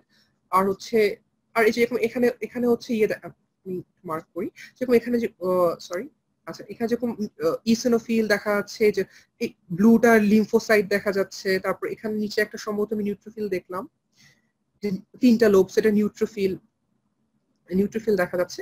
আচ্ছা, এখানে আমি কথাটা হচ্ছে পিবিএফ এর ফাইন্ডিংটা আমি কি পাবো। আমি হচ্ছে বললাম যে মাইক্রোসাইটিক হাইপোক্রোমিক অ্যানিমিয়া। মাইক্রোসাইটিক মানে কি, মাইক্রো মানে ছোট, সাইটিক মানে সেল, ছোট সেল। ছোট সেল কেন হবে? তো আয়রন ডেফিসিয়েন্সি, আয়রন হচ্ছে আমার রেড ব্লাড সেল তৈরি করার কাঁচামাল, সেটা কম, তাহলে সেল আমার কম কাঁচামাল দিয়ে আমাকে অনেক সেল বানাতে হচ্ছে, তার কারণে মাইক্রোসাইটিক হবে। হাইপোক্রোমিকও একই কথা, আমার কনসেন্ট্রেশন প্রত্যেকটা সেলের মধ্যে আমি ইনাফ জিনিস দিতে পারতেছি না, যার কারণে তারা অনেক কনসেন্ট্রেশনটা কম হবে। হাইপোক্রোমিক মানে তাকে আমি যখন স্টেনিং করবো সে কালারটা পেল আসবে। এই যে আমি যে রেড ব্লাড সেল দেখছি মাঝখানে অনেক সাদা সাদা, সাধারণত বলা হয় যে এই সাদাটা হবে মানে পুরো রেড ব্লাড সেলের 1/3 এর কম ডায়ামিটারের, এখানে দেখছি যে অলমোস্ট পুরোটাই সাদা, তার মানে সে হচ্ছে হাইপোক্রোমিক। Anaemia with কোইকিলোসাইটোসিস and অ্যানাইসোসাইটোসিস। এই অ্যানাইসোসাইটোসিস মানে হচ্ছে তার সাইজটা অ্যাবনর্মাল সবগুলো সেল। দেখা যাচ্ছে কিছু আছে আমরা দেখতে পাই যে কিছু সেল বড়, কিছু আছে ছোট, কিছু আছে একটু মানে মিডিয়াম সাইজ। কোইকিলোসাইটোসিস মানে শেপ গুলো নর্মাল। আমি জানি যে রেড ব্লাড সেলের নর্মাল শেপটা কিরকম, বাইকনভেক্স ডিস্ক, ডিস্কের টাইপ, ডিস্কের মতো শেপ। তো এখানে আমি দেখবো যে কিছু সেল আছে যে একদম চিকন পেন্সিলের মতো, বা কিছু আছে একদম অন্যরকম শেপ। এগুলা কেন হয়? তো কোইক্লোসাইটিস আর অ্যানাসাইটিস হওয়ার কারণটা হচ্ছে যখন আমার আয়রন ডেফিসিয়েন্সি হচ্ছে, আমার ব্লাডের মধ্যে যখন হিমোগ্লোবিন কম, হিমোগ্লোবিন কম মানে আমার ব্লাড হচ্ছে অক্সিজেনটাকে সেলগুলোতে ঠিকমতো পৌঁছাতে পারছে না। অক্সিজেন কম মানে এটাকে আমরা বলি হাইপোক্সিয়া। হাইপোক্সিয়া হলে কি হয়? আমরা জানি যে এরিথ্রোপয়েটিন সিক্রেশন বাড়ে কিডনি থেকে। এরিথ্রোপয়েটিনের কাজ কি? সে হচ্ছে বোন ম্যারোকে স্টিমুলেট করে বেশি করে রেড ব্লাড সেল মানে বেশি করে ব্লাড সেল তৈরি করার জন্য। এখন বোন ম্যারোকে যখন খোঁচানো হবে এরকম বেশি করে ব্লাড সেল তৈরি করো, সে তখন আর মানে সে একদম মানে এক্সস্টেড হয়ে তখন সে কিন্তু আর ওই কোয়ালিটিটা মেনটেন করতে পারবে না। সে তখন একদম ছোট বড় মানে ইমম্যাচিওর, ম্যাচিওর সব ধরনের সেল সে ব্লাড স্ট্রিমে ছাড়বে। এই জন্য আমি অ্যানাইসোসাইটোসিস বা কোইক্লোসাইটোসিস পাবো। এটা আসলে বোন ম্যারোটা ওভার ড্রাইভে চলে যায়, যেটার জন্য এই চেঞ্জেস গুলো হয়। তো এক কথায় যদি বলি microcytic hypochromic anaemia with কোইক্লোসাইটোসিস and অ্যানাইসোসাইটোসিস। আচ্ছা, এবার চলে আসি হচ্ছে পরেরটা, সিরাম আয়রন প্রোফাইল। এটা হচ্ছে আয়রন ডেফিসিয়েন্সি অ্যানিমিয়ার জন্য কনফার্ম করার জন্য টেস্ট হচ্ছে এই মানে এই আয়রন প্রোফাইল করবো। আয়রন প্রোফাইল এখন মানে এটা পরীক্ষা আমাদের জিজ্ঞেস করে অনেক সময় যে দেখো তোমার যদি পেশেন্ট গরিব, তো তোমাদের সে সবগুলোতে টেস্ট করতে হবে না, তুমি কি টেস্ট করবা? যদি একটা টেস্ট করতে হয় আয়রন ডেফিসিয়েন্সি অ্যানিমিয়ার জন্য, সেটা হবে হচ্ছে সিরাম ফেরিটিন। এটা হচ্ছে মোস্ট ইউজফুল। এবং বলা হয় যে সিরাম ফেরিটিন নর্মাল লেভেলটা আমি এখানে লিখেছি 15 to 30 microgram per litre. So বলা হয় যে যদি 12 মাইক্রোগ্রাম পার লিটারের কম হওয়া মানে আয়রন ডেফিসিয়েন্সি অ্যানিমিয়া হবে। এটা হচ্ছে ইনভ্যারিয়েবল, শেষ। তাহলে এটা হচ্ছে, এটা দিয়ে আমি ডায়াগনোসিস করবো যদি সিরাম ফেরিটিন কম মানে তার হচ্ছে আয়রন ডেফিসিয়েন্সি অ্যানিমিয়া হবে, মানে এটা মোটামুটি কনফার্ম। এখন এখানে কোনো ড্রব্যাক আছে না? হ্যাঁ, ড্রব্যাক আছে। আমি একটু আগে কি বলেছি যে ইনফ্লামেশন বা ইনফেকশনের ক্ষেত্রে যখন হেপসিডিনের কারণে ফেরিটিনটা আর কি মানে আয়রনটা ব্লাডে আসতে পারে না, সে সেলের মধ্যে জমা হয় ফেরিটিন ফর্মে। তাহলে তো ইনফেকশন ইনফ্লামেশন হলে তার হচ্ছে ফেরিটিন লেভেলটা বাড়বে। তাহলে একটা পার্সন যার একই সাথে ইনফ্লামেশন, ইনফেকশন বা ক্যান্সার আছে এবং আয়রন ডেফিসিয়েন্সি অ্যানিমিয়া আছে, তার তুমি ফেরিটিন লেভেল কম পাবো না, কারণ ফেরিটিন আমি একটু আগে বলেছি অ্যাকিউট ফেজ মানে ইনফ্লামেশনে সেটা বেড়ে যায়। তো বেড়ে গেলে তখন তো তার ব্লাড লেভেলটা তো ডেফিনেটলি বেশি হবে। তখন আমি ডায়াগনোসিস কি করবো, এটার উপায়টা আমি নেক্সট স্লাইডে বলবো। বাট তখন কিন্তু ফেরিটিনের উপর আসলে ডিপেন্ড করা যাবে না। আচ্ছা, সিরাম টোটাল আয়রন বা serum total iron definitely iron deficiency anaemia যেহেতু বলছি তার আয়রন কম, সো এটা কম হবে। সিরাম ফেরিটিন তো বললাম আমি নর্মালি কম হবে। ইনফেকশন ইনফ্লামেশন হলো তখন আলাদা হিসাব, ওটা একটু পরে বলছি। টোটাল আয়রন বাইন্ডিং ক্যাপাসিটি, এটা মানে কি? আমরা একটু আগে পড়েছি যে হচ্ছে ব্লাডের সাথে, ব্লাডের মধ্যে হচ্ছে আয়রনটা বাইন্ড করে উইথ ট্রান্সফেরিন। ট্রান্সফেরিন এক ধরনের প্রোটিন। তো এই ট্রান্সফেরিনের সাথে আয়রনের যে বাইন্ডিং করার ক্যাপাসিটি সেটাকে বলা হয় টোটাল, মানে সহজ কথা আয়রন বাইন্ডিং ক্যাপাসিটি আর কি। তো এখন আমার তো ব্লাডে আয়রনই নাই, কারণ যেহেতু আয়রন ডেফিসিয়েন্সি, তাহলে তো ট্রান্সফেরিন গুলো হচ্ছে আমার তখন ফ্রি থাকবে। যেহেতু ট্রান্সফেরিনস আর ফ্রি, তার ক্যাপাসিটি অনেক বেশি, কারণ সে তো ফ্রি মানে আনঅকিউপাইড, তার সে বেকার হয়ে পড়ে আছে বিকজ আমার হচ্ছে আয়রন নাই। ফোরটা আসি যে percentage saturation of iron binding protein, এই যে ট্রান্সফেরিনটার সাথে আয়রনের একটা রেশিও করে যে পার্সেন্টেজ স্যাচুরেশন পাই সেটা, এটা কম হবে, কারণ স্যাচুরেশন তো ডেফিনেটলি তার ট্রান্সফেরিন যে হারে আছে সে হারে আয়রন তো অনেক কম। তো বের করা হচ্ছে এফি বাই হচ্ছে টিআইবিসি, সরি আমার স্লপি হ্যান্ডরাইটিং এর জন্য টিআইবিসি। এখন যেহেতু আমার আয়রন কম, নিউমারেটর কম, উপরের ফ্র্যাকশনের নিউমারেটর কম, মানে আমার পুরো পার্সেন্টেজটাই কম হবে আর কি। সো তাহলে আমি কি সামারিটা হলো এই যে সিরাম আয়রন প্রোফাইল করলে আমি সবই কম পাবো except total iron binding capacity, কারণ সে বেকার হয়ে পড়ে আছে, ট্রান্সফেরিন গুলার বাইন্ড করার কোনো মানুষ নাই, সো সেই জন্য সেটা বেশি। But total আয়রনও com, serum ফেরিটিনও com, percentage saturation of iron binding প্রোটিনও কম। আচ্ছা, এখন তাহলে আমি ওই ডায়াগনোস্টিক ডিলেমাটাকে ডিসকাস করি যে তাহলে আমি কি করবো। যে পেশেন্টটা সাপোজ তার ক্যান্সারের রোগ, তার হচ্ছে ক্যান্সার আছে, সাপোজ লিম্ফোমা আছে তার, তার হচ্ছে আমি আয়রন ডেফিসিয়েন্সি অ্যানিমিয়া আমি মানে ক্লিনিক্যালি বা হচ্ছে আমি হিস্ট্রি থেকে আমি সাসপেক্ট করছি বা ব্লাড রিপোর্ট থেকে, তখন আমি ফেরিটিন দিয়ে তো কনফার্ম করতে পারি, তখন আমি কি করব? তো এই ক্ষেত্রে যেটা করি সেটা হচ্ছে এই টেস্টটা আমরা করি, সিরাম সলিউবল ট্রান্সফেরিন রিসেপ্টর। একটু কঠিন লাগতে পারে, আমি একটু সহজ করে বলি। আমি একটু আগে বলেছি যে ট্রান্সফেরিনের কাজ কি, সে ব্লাডে আয়রনকে ট্রান্সপোর্ট করে বিভিন্ন জায়গায় সে নিয়ে যাবে। এখন এই যে বিভিন্ন জায়গায় সে নিয়ে যাবে, ট্রান্সফেরিনটা ব্লাডে আয়রনটাকে নিয়ে নিয়ে সে হচ্ছে সেলের মধ্যে নিয়ে যাবে। এখন সেলের মধ্যে ট্রান্সফেরিন থেকে আয়রনটা যে ঢুকবে, সেলের গায়ে নিশ্চয়ই ট্রান্সফেরিন রিসেপ্টর থাকবে যাতে সাথে বাইন্ড করবে। তো এখন এখন জিনিসটা কি, আমার বডিতে যদি আয়রন কম থাকে, আয়রন কম থাকলে আমার বডিতে সবসময় একটা নেগেটিভ ফিডব্যাক লুপ কাজ করে যে আমার জিনিস কম, আমি এটাকে বেশি করব। তো আমার আয়রন কম, তাহলে আমার বডি এমন ভাবে কাজ করবে যে আমার আয়রনের মানে আয়রনটা বেশি হয় বা এটা কম্পেনসেট করার ট্রাই করবে। কম্পেনসেশন কি করবে, sales increase transfer রিসেপ্টরস on their surface, মানে সেলের গায়ে যতটুকু ট্রান্সফার যে কয়টা রিসেপ্টর আছে সেটাকে সে বাড়াই দিবে, কারণ সে এই আশা করে আছে যে হ্যাঁ আমার যদি ট্রান্সফার রিসেপ্টর বাড়াই, বেশি করে ট্রান্সফার এসে সাথে বাইন্ড করে আমার বেশি করে আয়রন সেলের মধ্যে ঢুকবে। কিন্তু দেখো এই যে এই বেশি করে যে ট্রান্সফার রিসেপ্টর সে বাড়ালো, এর সাথে কিন্তু এই যে সেলের গায়ে যে রিসেপ্টর গুলো আছে, মনে করি এটা সেল সারফেস, এখানে রিসেপ্টর, এই রিসেপ্টর গুলোতে এখান থেকে কিছু শেড হয়তো ব্লাডেও আসবে। তো ব্লাডের মধ্যে যখন আসবে, তো এই ব্লাডের মধ্যে যদি আমি কোনো ইমিউনো অ্যাসে মানে আমি একটা ব্লাড একটা ইনভেস্টিগেশন করে যদি দেখি যে এই জিনিসটা ব্লাডের মধ্যে অনেক বেশি, তাহলে আমি চিন্তা করতে পারবো যে এই সেলগুলোর গা থেকে এই জিনিসটা বাইরে ব্লাডে চলে আসছে এবং হচ্ছে তার জিনিসটা কেন আসছে, বিকজ আয়রন স্টোরটা কম ছিল। এই জন্য সিরাম সলিউবল ট্রান্সফার রিসেপ্টর লেভেলটা যদি বেশি পাই, তাহলে আমি মনে করবো বেশি পাওয়ার কারণটা হচ্ছে বডির একটা কম্পেনসেটরি রেসপন্স, সে বেশি করে আয়রনটা পায়। তো যেসব পেশেন্টের ক্ষেত্রে আমার সিরাম ফেরিটিন নিয়ে কোনো ডাউট থাকবে যে না তার যেহেতু ইনফেকশন আছে বা তার কোনো ম্যালিগনেন্সি আছে বা ইনফ্লামেটরি কোনো কন্ডিশন আছে, সেই সব পেশেন্টের ক্ষেত্রে যেহেতু আমি ফেরিটিনের উপর রিলাই করতে পারছি না, in those cases we have to depend on serum soluble ট্রান্সফারেন্ট রিসেপ্টরস। So এই রিসেপ্টরের blood values would be higher than normal. তো মধ্যে কথা হচ্ছে এটাই যে আমি নর্মালি ইন নর্মাল কন্ডিশনস আমি সিরাম ফেরিটিন কম থাকা মানে is diagnostic of iron deficiency anaemia, 12 microgram per লিটারে কম থাকা মানে ইজ ডায়াগনস্টিক। কিন্তু যদি মানে পেশেন্টের কো এক্সিস্টিং এই ইনফেকশন ইনফ্লামেশন থাকে, তখন আমি হচ্ছে সিরাম সলিউবল ট্রান্সফারেন্ট রিসেপ্টর করে তখন আমাকে মানে শিওর হতে হবে যে কেন হচ্ছে, এবং এই লেভেলটা তখন আমি বেশি পাবো কারণ আয়রন ডেফিসিয়েন্সি আছে।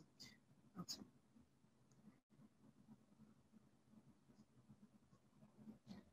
if you're suspecting bleeding, এখন আমি যেটা বললাম যে chronic bleeding from the GIT যেটা একটা কমন কজ, তো তখন সেই কজের দিকে চিন্তা করে আমাকে আগাতে হবে। গ্যাস্ট্রোস্কোপি মানে endoscopy examination of the stomach, sigmoidoscopy মানে সিগময়েড কোলনকে দেখা, কোলোনোস্কোপি মানে পুরো কোলনটাকে আমি এন্ডোস্কোপিক একটা মানে ইয়ে করে কোলনটাকে দেখছি আর কি ক্যামেরা দিয়ে। স্টুল মাইক্রোস্কোপি এই জন্য একটা জিনিস বলতে ভুলে গেছি, সেটা হচ্ছে আমাদের মতো দেশ ট্রপিক্যাল কান্ট্রিজ যেগুলো, সেখানে কিন্তু ওই তো হেলমিনথিক ইনফেস্টেশন বা কৃমি কিন্তু খুব কমন, বিশেষ করে ছোট বাচ্চাদের যারা গ্রামে খালি পায়ে হেঁটে বেড়ায় মাটির উপর, তাদের কিন্তু জিনিসটা খুব কমন। সো হুকওয়ার্ম ইনফেস্টেশন আমরা জানি দুইটা হুকওয়ার্ম খুব কমন, একটা হচ্ছে অ্যাঙ্কাইলোস্টোমা ডিউডিনালি আর একটা হচ্ছে নিকেটর আমেরিকানাস। এই দুটা হুকওয়ার্ম এই হুকওয়ার্ম গুলো ইন্টেস্টাইন থেকে সরাসরি অনেক পরিমাণ ব্লাড খেয়ে ফেলে প্রত্যেকদিন, তাদেরও কিন্তু হচ্ছে মানে আয়রন ডেফিসিয়েন্সি অ্যানিমিয়া হতে পারে।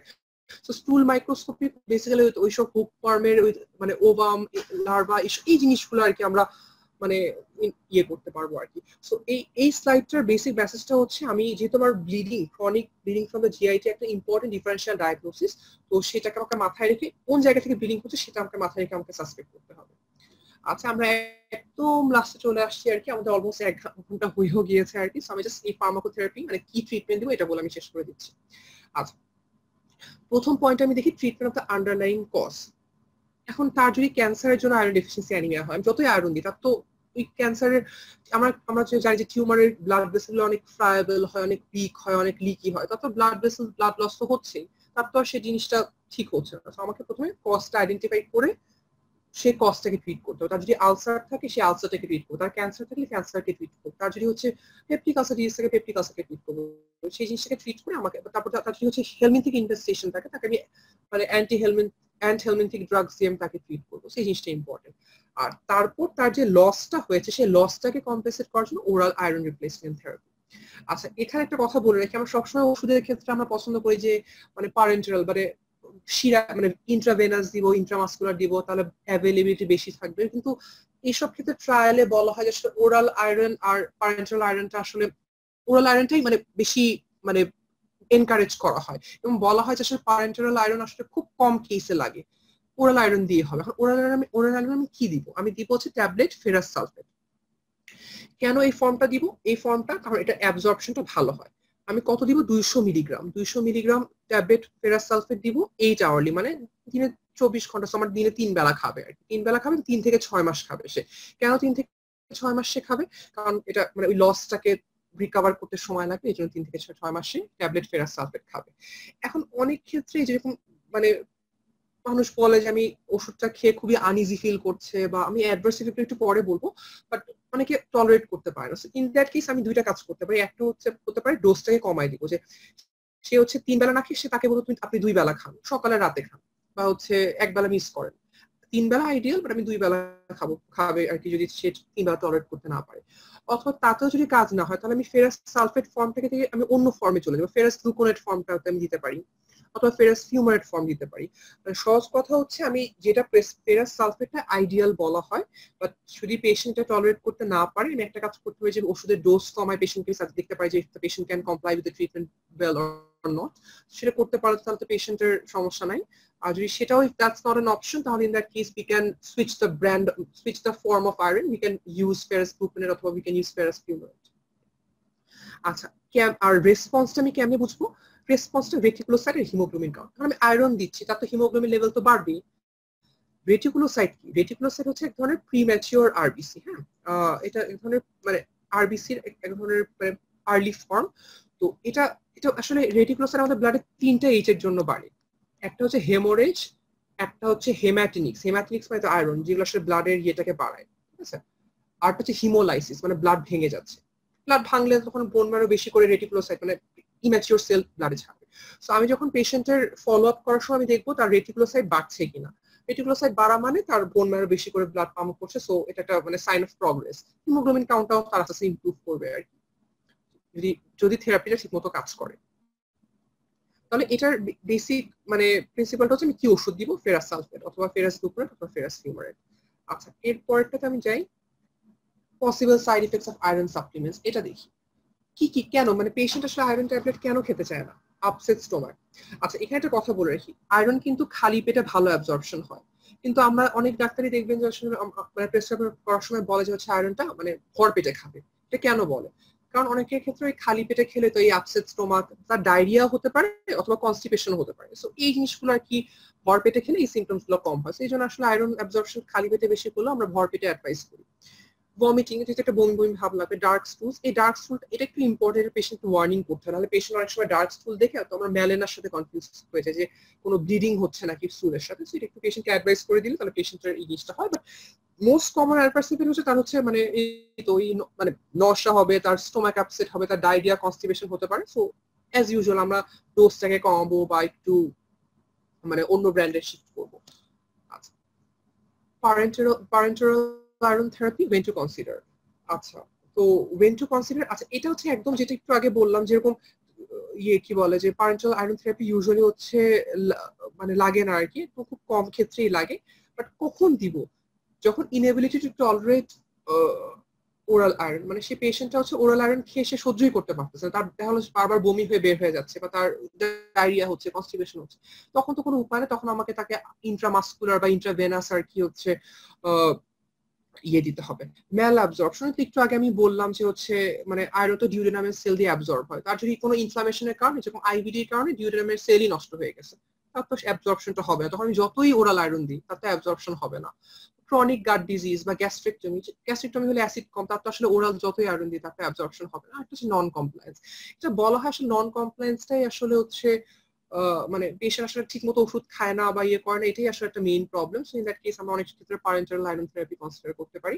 আচ্ছা, এটা হচ্ছে ফার্মাকোলজি ব্যাপারে জিজ্ঞেস করা যে কি কি আয়রন আছে, আমরা অনেকগুলো পড়ি যে আয়রন, ফেরাস, গ্লুকো, তো ডেক্সট্রোজ, তারপর গ্লুকোনেট, হ্যান ত্যান অনেকগুলো ইয়ে পড়ি। বাট এখন যেটা আসলে তো আয়রন কার্বক্সি ম্যালটোস্টার কি ইউজ করা হয়, যেটা আমি টেক্সট বইগুলোতে আসলে এই জিনিসটার কথাই বলা হচ্ছে, এটা এই জন্য ইউজ করা হয় কারণ এটার হচ্ছে অ্যাডভার্স ইফেক্ট বা অ্যালার্জি ইফেক্ট গুলো অনেক কম। আর লাস্টের কথাটা কনসিডার মিসডায়াগনোসিস অথবা থ্যালাসেমিয়া। এখানে একটা কথা হচ্ছে যে এটা একটা বলা হয় যে থ্যালাসেমিয়া তো আসলে অনেকের ক্ষেত্রে আনডায়াগনোস থাকে আর কি, মেজর না, যাতে মাইনর ট্রেড বা ইয়ে থাকে। সো এটা বলা হয় যে একটা পেশেন্টের থ্যালাসেমিয়া কিন্তু মাইক্রোসাইটিক হাইপোপ্রোটিন অ্যানিমিয়া। সো যদি বলা হয় যে একটা পেশেন্টের আয়রন ডেফিসিয়েন্সির মতো মনে হচ্ছে আমার, তো আমি তাকে আয়রন দিলাম বা তার কোনো ইমপ্রুভ হলো না, তখন হতে পারে যে তার থ্যালাসেমিয়া থাকতে পারে। এটা একটা প্র্যাকটিক্যাল ডায়াগনস্টিক টুল, যে আমি ওষুধ দিচ্ছি, সেও বলছে ঠিক মতো খাচ্ছে, বা তাও তার রেটিকুলোসাইট বা হিমোগ্লোবিন লেভেল বাড়ছে না, ইয়ে করছে না। তো ইন দ্যাট কেস আর কি ইয়ে বাড়তে পারে, মানে তখন আর কি থ্যালাসেমিয়া বা আমি অন্য ডায়াগনোসিস চিন্তা করবো আর কি। So that was more or less everything. So thanks to everyone.